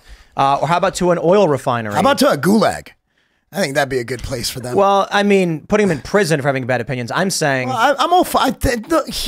These women have lived such pampered lives, and the voting patterns of many women reflect the sacrifices men have made for them, while shielding not all women, certainly not all women, shielding many women from the harsh realities of conflict and crisis and heavy lifting and machinery and the injuries that come in the workplace, especially with like the overwhelmingly male oil refinery job with a high rate of death. And they're shielded from it, laughing, saying, we don't need men. I propose we give them what they've asked for a small period so they can figure out, do they really need men or not? And Hannah, Claire, do women need men? Of course they do. I mean, this is what I find really interesting about these arguments is this is like, they think they're scoring points with the other young women in the room, right? They're doing this for clout amongst themselves. But in reality, like, at least 2 of them are married. They must have thought they needed a man in some form. And I think fundamentally, this is a really divisive conversation, right? It reminds me of the way the Democrats are like, we are such a divided country because of the Republicans. It's their fault. Like, it's the same logic here. Like, women and men don't get along, but I'm just going to talk nasty about this one side, right? Like, if men were to walk around being like, men don't need women, they would either... Women would be like, you're gay, or they'd be like, how could you say that? We give life. We do all these things. Like, I think men and women are meant to be in partnership. There's a reason they're complementary. And I think this is a really arrogant way to behave. I don't like it. I think it's gross. It's true, but let's be honest. Men have invented artificial wombs. So now the question is, do men need women? Well, yeah, I do. We can grow babies in a petri dish. This is so much deeper than where we're going here, because this train of thought is the reason our society is where it's at right now. The feminist movement has killed society. Men need to be masculine. We need toxic masculinity. We need men to be fathers. You look at all the discrepancies with the inner city and violence. It all comes down to fathers. It all comes down to men. This thinking that we do not need strong men in society is what's killing our society. So that's why I said, send them to the gulags. Send them off. First of all, no man wants to go, and no man's been down there in a while for any of those women. I mean, that's got to be nasty down there. But I'm really tired of hearing this. It's really just, as a guy who literally my entire life is centered around me providing for and protecting my family. This is just it upsets me to the core. It makes me want to violate terms of service on YouTube. That's how much it affects Save it for me. the after show. Well, Just to have an ounce of nuance here, I do think there is a good amount of selection bias going on here. I think this is like you're out on the town, there, some dude's shoving a phone in your face. Do women need men? Like, well, I also and in a liberal understand. city, like, fair point. Go You go to- because I also go to a talk more to people, conservative city go to a and like see church. how girls respond. Yeah, go to a different. They're all Also, gonna with say the yes. way these women are dressed, I'm not. It just implies a setting, which. But I don't care about the women. The view is what The view matters. is the problem. These then girls are whatever. The women also don't want to be seen saying on camera now. It's like, oh, I need a man. It kind of makes them look bad in a messed up Right. psyche way. That's part of the Among problem. two other women, like that's the weirdest thing out of all of it is that they are looking to each other and being like, well, if I say that if I admit that I need a man, like I think they take issue with the they don't want to sound then they needy. think that they sound weak, and then therefore they're all going against feminism, which is a corrupt ideology anyway. Can I pull this up real quick? This is council member from NYC, Amanda Farias, saying, "Where are the men calling this out?" in response to the women But they getting don't punched need in the them, I face. thought. The Women's Caucus tweeted, "We are deeply disturbed and concerned about widespread reports of attacks against women in New York City that have been confirmed by the NYPD." So where are the men calling this out? Oh, there's one. You arrested him. And look at these scumbags. This guy right here, scumbag. This guy right here, these cops are scumbags. Sorry. And we're tomorrow morning on the Culture War, we got some cops on and we're going to debate policing. But sorry, if I was a cop and they said, you're going to be transporting Daniel Penny, I say, the hell I am. Hey, Find somebody Tim, else. we're just following orders, though. No dice. Don't play that game. They're going to be like, well, you got to do it or you're fired. I'll be like, by all means, you go ahead and fire me. And then I'm going to go out there and I'm going to say I got fired because I refused to take part in the arrest of an innocent man who was trying to save lives in a city plagued by corruption and crime. But these cops got no problem. They got no problem justifying in their mind why they should be the one to hold this innocent man, this good Samaritan with cuffs behind his back. Scumbags. And then they say, where are the men calling this out? You don't need men. You don't need them. You arrested them. That's how much they don't need them. These women on The View say we don't need men, and it is to the point where politically they are arresting the men who are trying to protect them. There were no protests for him, by the way. Nobody came out. You know, also, a lot of people like to talk about, I mean, Ryan has a nice post here, but nobody's protesting for this guy. His fundraiser did pretty well. People were protesting for the person who he killed, who was threatening, I believe, other people. Jordan Neely said that he would, something to the effect of wanting to kill people, and he didn't care what would happen to him. There were protests for him, but nobody showed up to protest. Well, because I think you could go back to the fact that people who can't afford to take time of their day to protest, like think about the people who are supporting this guy. We generally have jobs. Yes. And I also don't want to get arrested. If I'm at a protest and somebody hits me, I'm going to hit him back. I'm going to be arrested. Sure. Weren't you just at a Kyle Rittenhouse thing? I was at a Kyle Rittenhouse protest yesterday at Western Kentucky University. I watched your video. They have no idea what they're talking about. They're wrong about everything. They're claiming they claim he killed black people and he's racist and stuff like that. It's all lies. It's all not true. Many of them were saying specifically that he's like funded by the KKK. Yeah, that was crazy. Which kind of doesn't make sense. And also there's, I do think it makes sense though that the right is the conspiracy well, side. that like BLM types are anti-Rittenhouse. Although he didn't kill any black people, the white people he killed were effectively pro-BLM. Yeah. So in a sense, it does make sense. The logic is maybe they're pretty shaky. Yeah. So. No, Do you think, is it soft of me to say like a female version of Daniel Penny would be nice? Like a girl to protect me? Why does the man always have, like if the woman was armed, I could be the bait and then the woman gets, no? I mean, to be fair, a lot of He's a people be a handsome trophy man. husband, No, so like- if you're a wealthy woman looking for a husband, this is a lot. No, and then, I mean, and like, you know, I could bait the person, people are arguing with me, and then she could light him up for me. That's real feminism. That's a real male ally. Feminism, yeah. I don't want to carry the firearm. It would be hot for the hot, woman yeah. too. It's Yeah, kinda yeah. hot, yeah. Do you think he has any? I think Scarlett Johansson stuff. I think that if you look at divorce rates and you look at the disavow. opinions of women, typically situations where it's rare the situation where the man is in the stay-at-home role or the non-provider role, like it doesn't tend to work. And I think what the data shows is that guys feel insecure if they're not providing, and women tend to feel unsatisfied if they're not receiving more. Would she not respect me if she was carrying instead of me? Okay, this is the thing. I think the protection thing is so interesting because when I was younger and like full of life and fearless, like I thought about it less when I was dating people. And now that I'm older, like I think it was like, I don't know, somewhere in my mid-20s, I was like, no, the ability to protect me and like the steps that they actively take to defend themselves and the people they care about, like this is something I now think about a lot when dating, because it's an investment in my future, my safety, the safety of my property, and the safety of my future children, right? Like when I was younger, I would have been like, yeah, maybe it'd be cool if she carried a gun, but probably you're weak for not doing it. But now I think of it as like major ick, would not go for. Sorry, I think this shifts into a macro problem, where we as individuals, we say like an individual should have their rights. But what happens then, en masse, women, maybe because they're off being pressured to say we don't need no man or something like that, or they genuinely believe it, or maybe you have many women who are shielded from the harsh realities because men are doing the jobs like crawling around sewers. I'd like to see what The View has to say if men just did not work for a month. I mean, look, how many episodes of like that Survivor show have they done? I'm not talking about the show Survivor. They did a bunch of these shows where they got 2 islands and they put men on one and women on the other. And then what ends up happening is the women get lost, start crying, and the men within like an hour have a bar set up and are sitting there sipping on coconuts and they have a fire going. And the women there was one I watched that was so brutal. The women were like, they're trying to find supplies or whatever, and they get lost in the jungle and they walk in circles. And then once they loop back and hit one of their markers, they start breaking down and just start crying. Have you seen all these studies that came out recently about how the 8-hour, like you need 8 hours of sleep was actually based on men, and women actually need 9 to 10 hours of sleep a night? Yeah. Like, we're different. We do different things for a reason, and it's great. But different. I would ask this of guys too. Like you're a married man. Yeah. In my experience, I barely sleep, but my girlfriend sleeps more than I do. Oh yeah. My wife outsleeps me. I'm like, how are you still asleep? Like, I've been up for like 3 hours. What are you doing? Women do need more sleep on average. She's absolutely correct. And this is another thing too.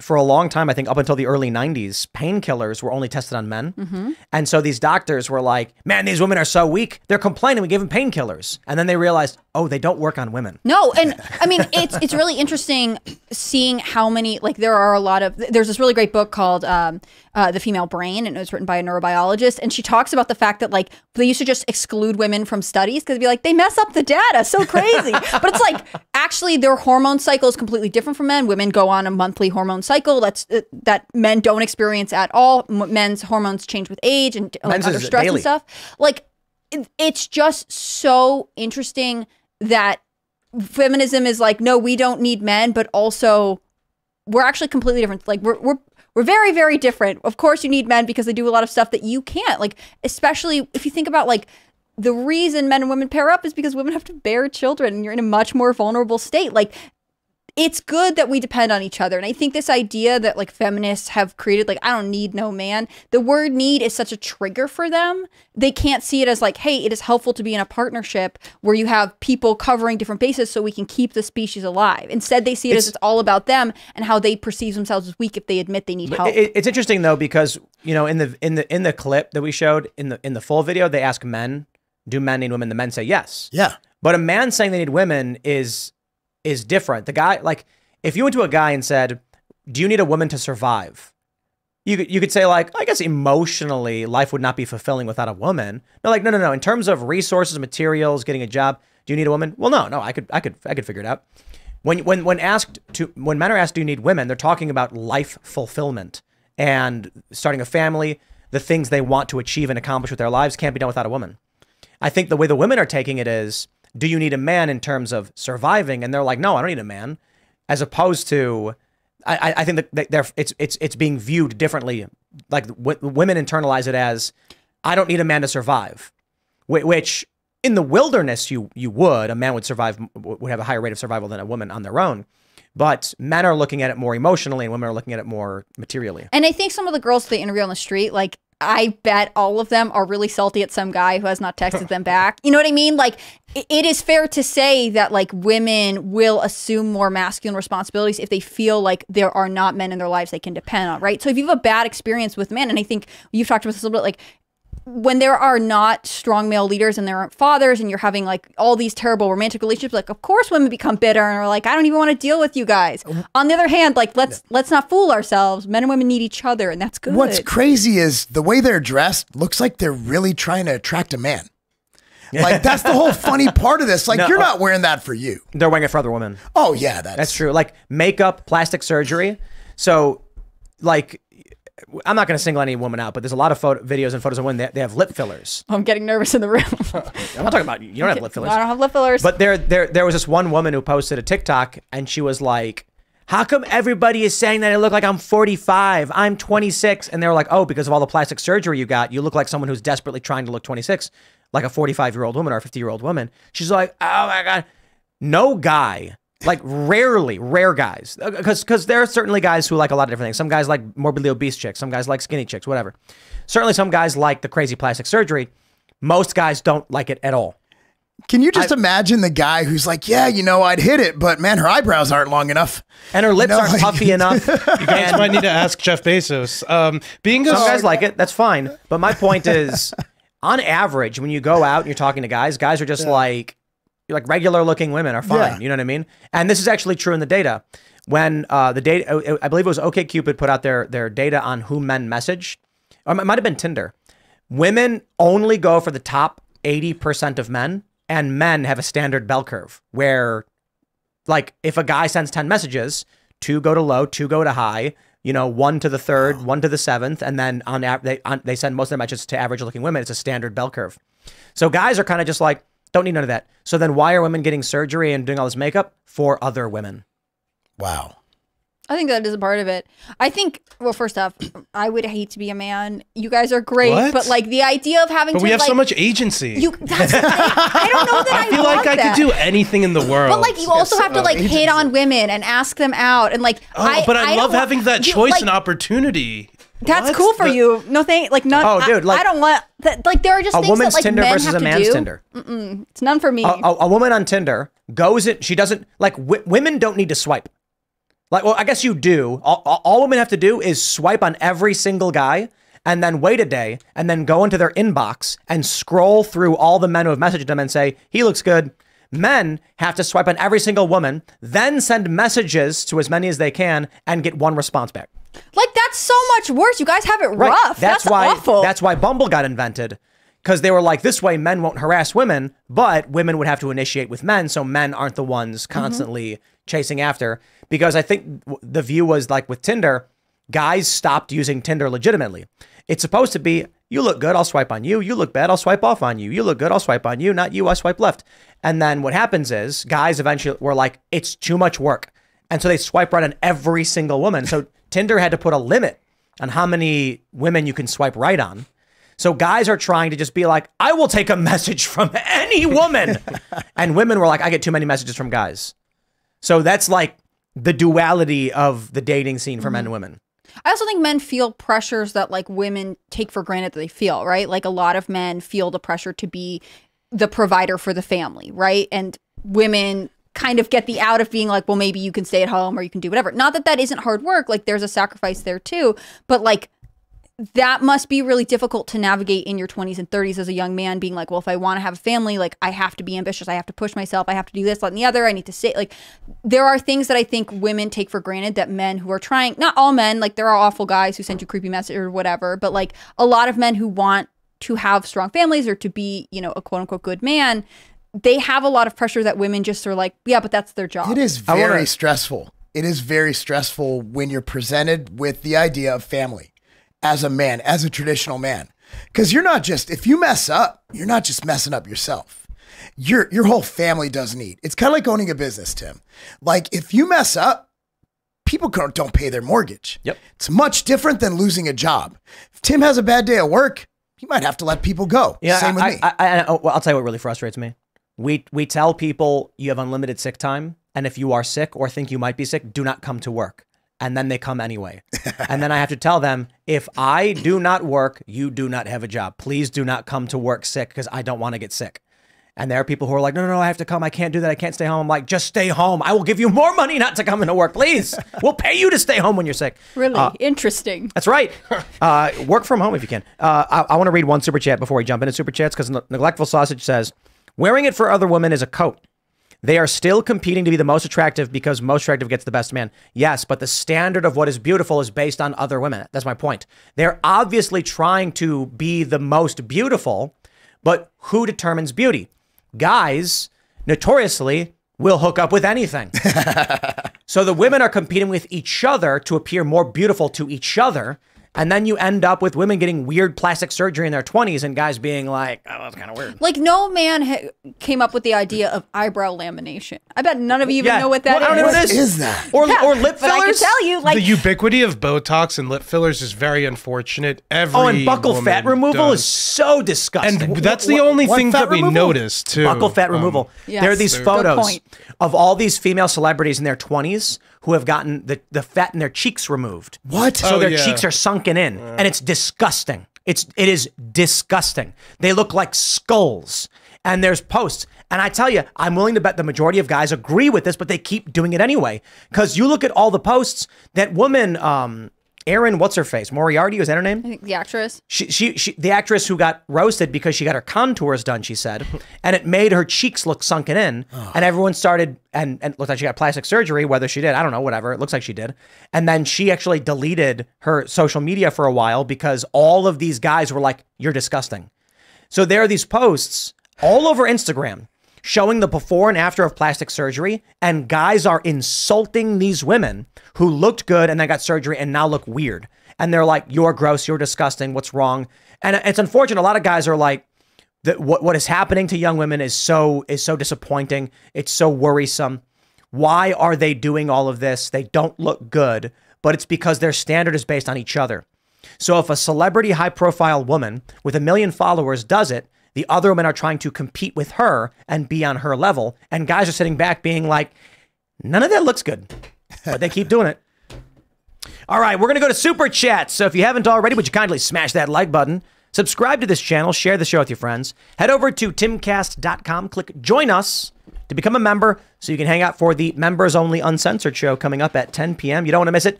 It's going to be not so family-friendly, but quite a bit fun. And it'll be a good time. We're going to take callers from our members. So if you're a member and you want to get that call in, get in that Discord server.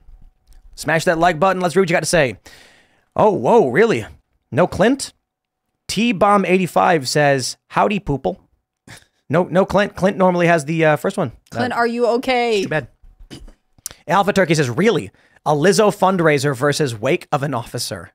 It's quite incredible, if you ask me.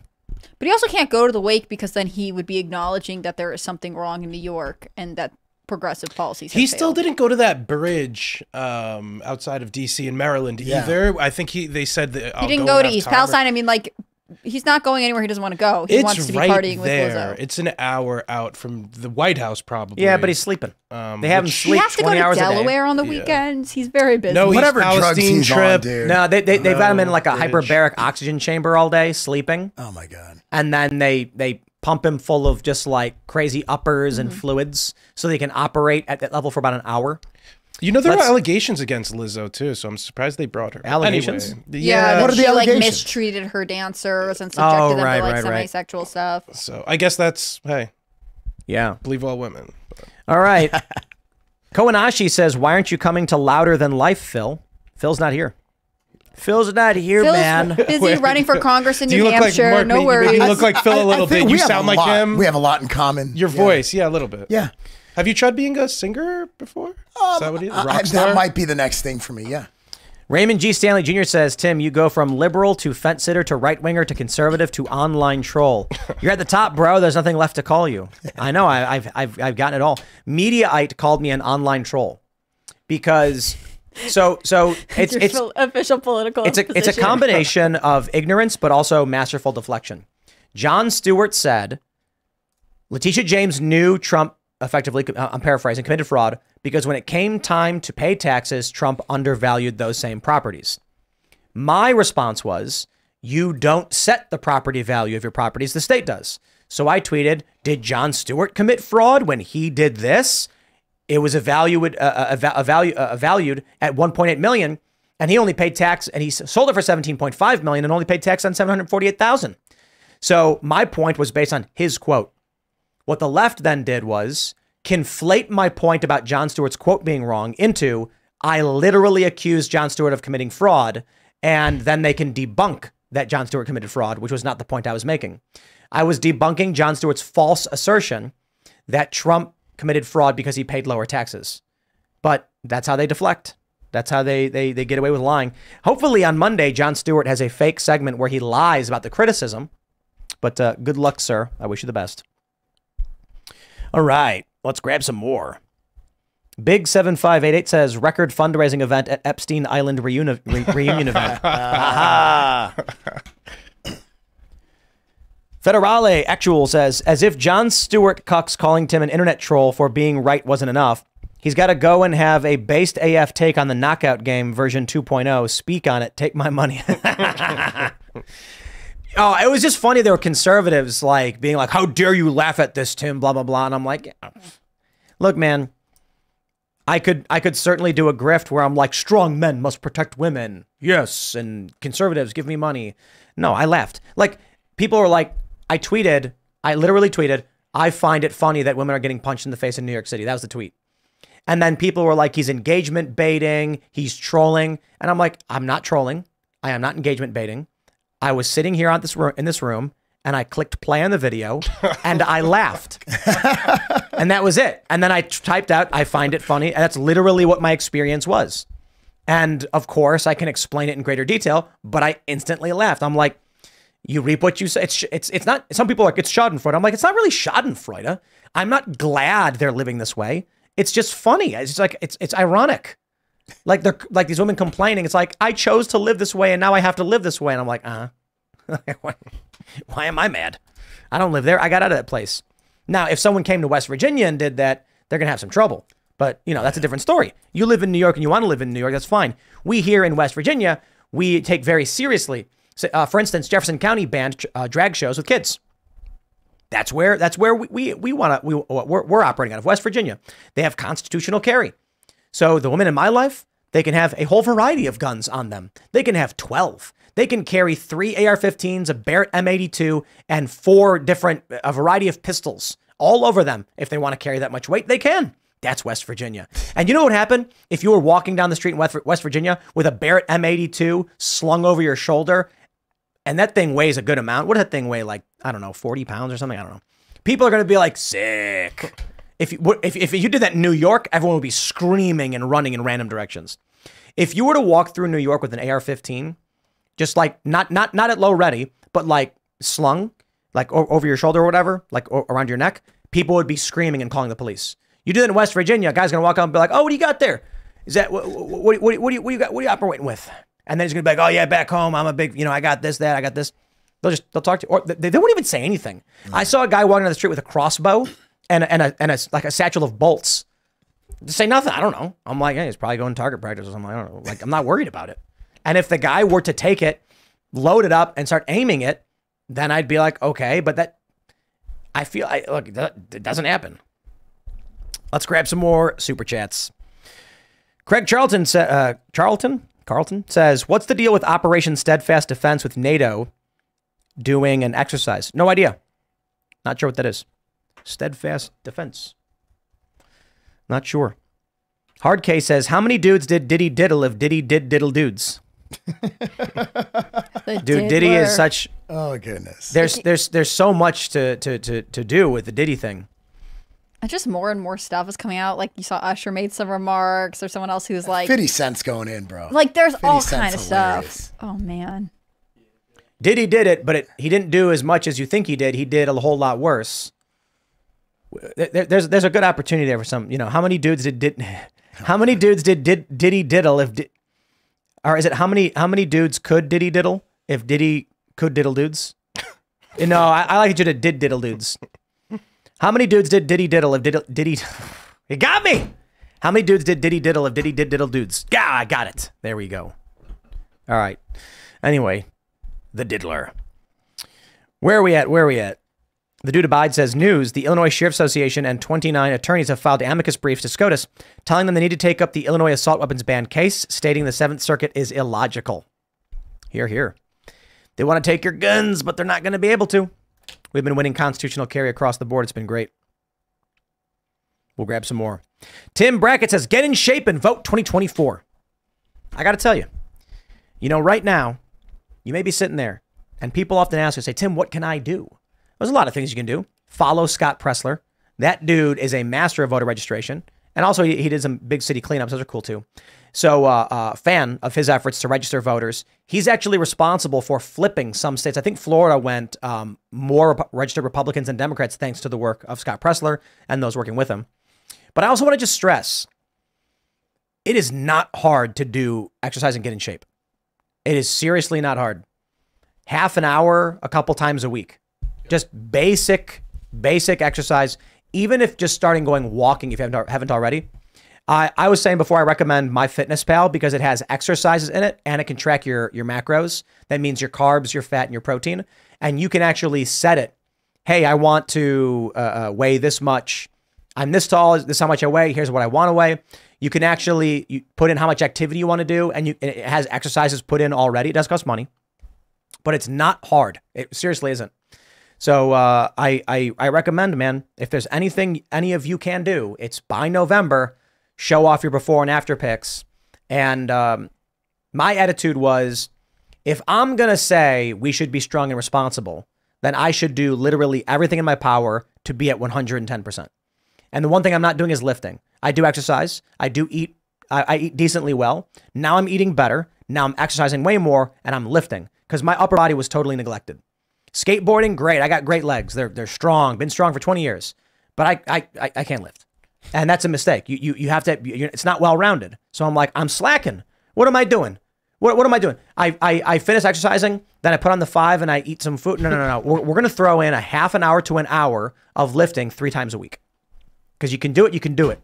Minute for minute, probably the best use of your time. Oh, lifting is life. Yeah. I know I'm kind of cliche, but it just changes everything. And also when you look at the health benefits, it actually, strength is more of a predicator of morbidity risk.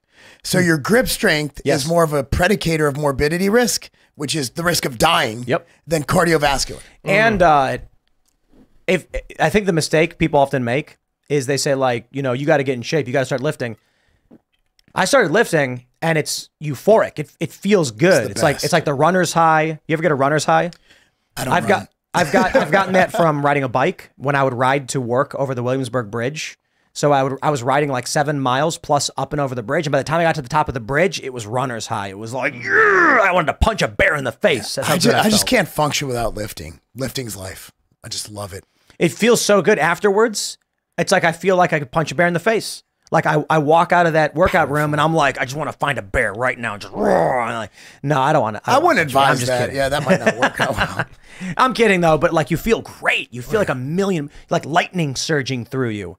So I recommend it, man. Get in shape because, hey, look, we're going to be successful. We're going to win a culture war and we're going to be the envy of lesser men. And women. Lifting weights is white supremacy, though. Just remember that. It's the gateway, they say. And bring out the white supremacist in yourself. Let's go. We'll grab some more. What is this?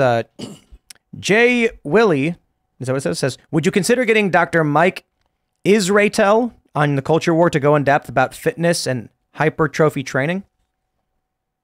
I could go with him. He's a friend of mine. Oh, is he? Did I say his name right? Israetel. Yep. I definitely think it would be good to do a culture war on fitness, the debate around fitness. I think it was NBC that said working out is the gateway to becoming far right or whatever. Of course. And so, like, they desperately want you to be fat and unhappy. Yep. Do not listen to them. If the left says don't work out and don't think critically, you must work out and think critically. Freedom and independence. All right. Lurch says, Mark looks like a swole Pasobic. I like it. That's a very nice compliment. I like it. Let's go. We'll grab some more super chats. Where are we at? The Emperor's Champion says most people are not leaders and just follow orders. So if you put good leadership in charge, cops will more likely do the right thing. I agree with that. I do. But we're going to have a debate tomorrow, 10 a.m. on the Tenet Media YouTube channel. Phil will be joining, and then we have 2 current police officers. I think you said one's an NYPD officer. No. I don't think they're NYPD. Okay. Do you know where they're cops? I'm assuming one's Philly, which will be real interesting because we're gonna be like, crime is bad. And he's gonna be like, oh, you're telling me, Philly. But we'll see. I think we'll probably agree on 80% of things. And I think the general idea with these cops is they're probably going to agree. You know, there's a lot of people who don't like when I'm critical of policing as a system in the way I am. But I have a feeling these cops are going to actually agree a lot. And they're going to be like, we have these problems we need to fix. Because, you know, I've been saying this since 2020 with the whole abolish the police thing. I think the institution of police is good. I think cities should have police. I think the problem is we have corrupt cities, we have corrupt government, we have ignorant voter bases, and we have to reform our culture. I've also said, if everyone in this country was as devout as Seamus Coughlin of Freedom Tunes, you would not need police because of the shared morality. Yeah. But when you have, as you become more and more multicultural, morals are few and far between. Some groups are very strongly moral and some are amoral. Then you need police to basically, I don't think you necessarily need in every circumstance, but it's good to have arbiters to help maintain order and peace. But if your police are in alignment with your community, then you're going to have good cops and you're not going to have very many problems. When you have what we have in New York City, which is a multicultural democracy with cops who don't live anywhere near the community and are just doing a job, you get things like Daniel Petty getting arrested. They don't know, they don't care. But, you know, Tel Aviv. We'll grab some more super chats. Tuesday's Child said Michelle had 2016 and 2020 to run, but didn't. I don't think she likes being called a man. I seriously. Yeah, you're right. I mean, there must be nothing more insulting than being a middle-aged woman who is being accused by millions of people of being a man, and they're posting screenshots of your crotch, and like from all these different shows you've ever been on. Like, that's merciless, you know? I think a lot of guys wouldn't care so much. They'd just be like, well, you know. X-Tin Man says, the only thing worse than calling a woman a man is asking a fat girl if she's pregnant. I think manly-looking women get less leeway nowadays because of more trans women being a thing. Did that sound? What do you mean by leeway? Well, like if there's a manly looking woman now, back in the day, you might have given them more benefit of the doubt. But now if there's a manly looking woman, you're like, well, that might actually be trans. Man. We really don't know anymore. Yeah. Yeah, well, that's the other thing, too. It's like what were we talking about the other day?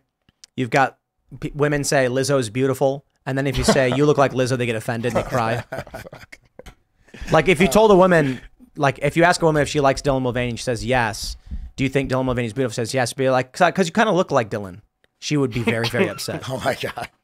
Yeah. I don't know. Who's prettier, Dylan Mulvaney or Lizzo? Lizzo. Well, I'm going to go with the one with the proper plumbing.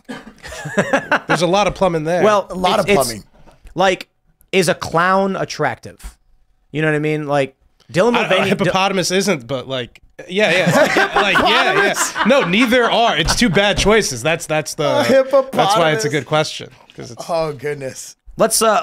That was elementary. You guys like that. Let's get ready for that members only show where we can really like. I got so much I want to say, but I'm like, I'm gonna wait. We're gonna wait. Go to timcast.com, click join us, become a member because you can tell where this is gonna go. But let's read some more super chats.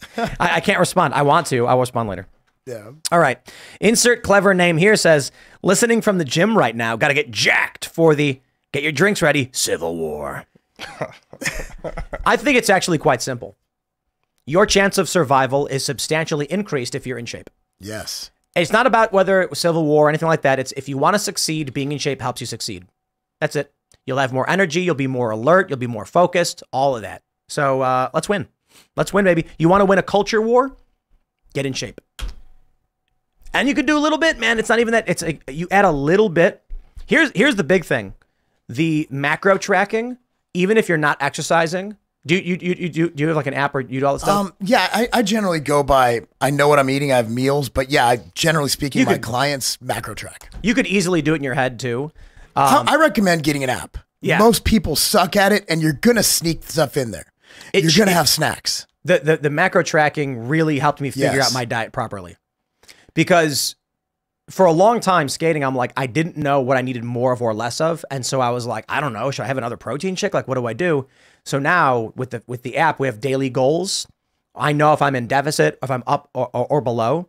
And then the fitness app actually has two settings. You can actually set it to where if you, MyFitnessPal, if you exercise, it will actually alter your daily macros and increase them for what you used. So if you say, here's how tall I am, here's how much I want to weigh, and then I have the Garmin Fenix Pro watch, which whenever I exercise, I turn on, it then sends the data to the app. The app then says, hey, you burned 1,300 calories in that workout. You need to add this much more protein for the day, this much more carbs, this much more fat. It's awesome. Yeah. So the combination of the two is good. But I think my point is, if the only thing you did was track your macros, you'd probably get fit. You 100% would. Just knowing what you're eating, you'll be more cognizant of what you, because a lot of people just snack. Yep. Like people put down thousands of calories just munching. They don't nibbling. No idea. The crazy thing is the fat. I didn't realize. So I was doing I was doing basically keto for a long time, and I felt like I wasn't eating that much, but actually the amount of fat that I was getting was massive calories. That adds up. Crazy. So like, what was like a tablespoon of butter is 100 calories. Amazing. I can do 4 tablespoons of jelly and get 100 calories. Yep. So what I'm doing for breakfast now is I'm doing a mochi. Super easy. You take a serving of white rice flour, a serving of milk, stir it up, put it in the microwave, and it turns into effectively a bland pancake. But then I put butter and jam on it, and it's so good. If you guys have had mochi before, right? Mm-hmm. Mochi's awesome. And then that gets me like, that's my basic breakfast, but you get your carbs, you get your fat. And then from that, I realized like the butter you put on toast, that'll get you. Oh yeah. Crazy. It's the toppings. Look at like salad. You put dressing on that thing, it's more caloric than a Big Mac. You douse your salad in ranch? Yeah, it's going to be more calories. But that's the good stuff, though. People love doing that. They'll order salad, douse stuff. it in ranch. We do sushi on Fridays. And like after we wrap up the culture war, everybody, comes and we have sushi. It's like a company thing. And while I was waiting for it, I pulled out this Southwest ranch dip that we have. And it's like veggie dip. And I'm like, I'll do a couple pieces of salami and some dip, right? Probably not even that much food. Like what, 4 pieces of salami dipped in the ranch? It was like 600 calories. Like, yeah. The fat in the salami, the fat in the dip was insane. I was at like 50 grams of fat already. And I'm like, that's what people don't realize. And now I understand why there are products that say low fat, because that fat sneaks up on you. Yeah, and that's where I get in arguments with keto people. I'm a calories in, calories out kind of guy. I've always been get adequate protein, get adequate fat, fill in the rest of carbohydrate. But the people who have gotten results from keto, they are so into it. They will fight you. They will fight you over it. I lost 30 pounds when I started keto. You're eliminating an entire macronutrient. You're taking away carbs. You're taking away all the yummy stuff, all the chips, all the good stuff, right? So you're stuck eating butter and pork rinds. So for me, I was down to like 40 carbs a day, but I actually wasn't getting a lot of protein either. I was probably getting like 50. I was mostly fat. Oh my God. Yeah, almost no protein, because I had no idea. I was doing like, I would have like steak and chicken, and then I would have avocados, I would have sour cream, I would have just really, really high fat stuff, dips. And then I started adding protein when I realized I wasn't getting enough. I started doing casein at night. And then I figured I should probably just get a personal trainer to tell me what to do. And I did. And now he gave me the app and he says, eat this. And I said, I'll eat whatever you tell me. Because if you tell me to do something and I have bad results, I stop doing it. So let me do it. And I've never felt better. Yeah. Never. And it's empowering. Like, you're in charge of it. If you mess up, it's on you. It's your accountability. To be fair, I gotta be honest, I did feel good cutting the carbs in the first place. I think the issue was several years ago, if I had balanced what I was eating in the first place, that would have probably set me on the right track. By eliminating most of the carbs, it dramatically reduced a lot of the caloric intake, which benefited me greatly. But I would have benefited more by just doing a standard macro tracking with a trainer. Yeah, absolutely. But keto does serve its purpose. It's easy. It's brainless. Like, hey, don't eat carbs. Cool. You cut out 33% of your available macros because you got protein, carbs, and fat. So you're naturally going to eat less. Yep. And it takes away the good snacking foods. Like they're snacking on pork rinds. Who the hell eats pork rinds? We just had packs and packs of salami. Salami. It's so good. Like the good. That is so Chicago of you, dude. Probably, yeah. That is so Chicago. All right, we'll grab a couple more. Let's see what super chats we have. A couple more on the way out. Ryan Hudson says, on the bench for Democrats, do not overlook Cory Booker. Also, please make a shirt that has HCB's monogram and I hate it here. P.S. Get Dr. Phil on the show. Would be an awesome show. Cory Ryan Booker, Annie. senator from New Jersey. I feel like I haven't heard a peep out of him ever since he ran in the past primary. Yeah, Dr. Phil would be great for Culture War. Yeah, let's see if we could, because I'd love to talk to him about the border stuff. Yeah, like cool. Take the lead on that border stuff. Tell me, man, you're the guy who talked to this. What's up? All right, Leon Yoder says, the only reason I question Cassandra posting such opinionated positions on Israel is because she is editor-in-chief of Timcast News, and IMO News should at least appear neutral as much as possible. She blocked me on X for pushing back on her Israel positions, LOL. I assure you, my friend, I have met no more an honorable person than Cassandra when it comes to news. She quite literally will say, I can't do this story. I'm too biased. Someone else do it. So, like, she's totally aware of that, and I tremendously respect that. That's why I think she does a good job. There are stories on monkeys or whatever. She'll be like, I can't. Like, nope. There's a funny story out of Thailand where monkeys have taken over, and Cassandra was like, the monkeys have done nothing wrong. It's the people's fault. There was I can't remember who it was. I should look it up because when we started back in the day, it was like just me and Cassandra for a little while, and there was someone had died, and some former Secretary of State. I can't remember who it was. It wasn't. Not. It would have been McCain was a long time ago, 2021 at that point, and because that's when I started working here, and she messaged me and was like, hey, I hate this person, so I can't write the article. It won't be fair. Can you do this? And I was like, sure, okay, sounds good. But, yeah, I see. I think it's valuable that I think it's one of the Timcast Media's strength that we have a diversity of political thought here. I think a lot of people talk about wanting a diversity of political thought, but don't actually engage in it. And I'd like to say I'm proud to work at a company that has it. Well, not just that, but I mean, you consider yourself pro-Israel. Yeah. And Cassandra recommended you. She was like, Elad does a really, really great job, and you guys are ideologically on the other ends of that issue. I think it's scnr.com. I think we have that good balance, which leads to everyone just being mad all the time. But that being said, we're going to go to the members only show and be not so family friendly. So smash that like button, subscribe to this channel, share the show with your friends. Head over to timcast.com, click join us to become a member and watch that uncensored show where we say naughty things. You can follow the show at Timcast IRL. You can follow me personally at Timcast. Mark, do you want to shout anything out? Yeah, you can follow me on Twitter, X, whatever it's called, at Marc Lobliner, Instagram at Marc Lobliner, YouTube is youtube.com/tigerfitness. Yeah, that's my companies. If you have any nutritional supplement needs, tigerfitness.com. And you can find Ambrosia Planta, which is the #1 plant-based protein in the country, at Sprouts and the Vitamin Shop. That's cool. It's been fun having you here. It's been great. Yeah, that's good. Appreciate it. Hopefully you'll be back soon. I'm Hannah Claire Brimlow. I'm a writer for scnr.com. That's Scanner News. I'm really grateful to be a part of that team. It's a fun place to work. You can follow our work at Timcast News on Instagram and Twitter. You can follow me personally on Instagram at hannahclaire.b and on Twitter at HCBrimlow. Thank you so much. Hi, Elad. Hey, Elad Eliyahu, field reporter here at Scanner News. Hannah Claire already said it, but you could follow our work at Timcast News on Instagram and Twitter. There's a lot of great stuff there. Come hang out with us in the after show. Serge, what's up? Let's just debate Israel in the after show. I feel like everybody here loves Israel so much. What's there to debate? What's your handle? Wait, you're on Twitter too, I'm right? at Elad Eliyahu, but the Timcast News Twitter is where you can find a lot of our great reporting. Oh, yeah, and I am Serge.com. Thanks for coming, Elad. Thank you for coming. I appreciate it a lot. See you guys in the after show. Become a member. Cheers. We'll see you all over at timcast.com in about a minute. Thanks for hanging out.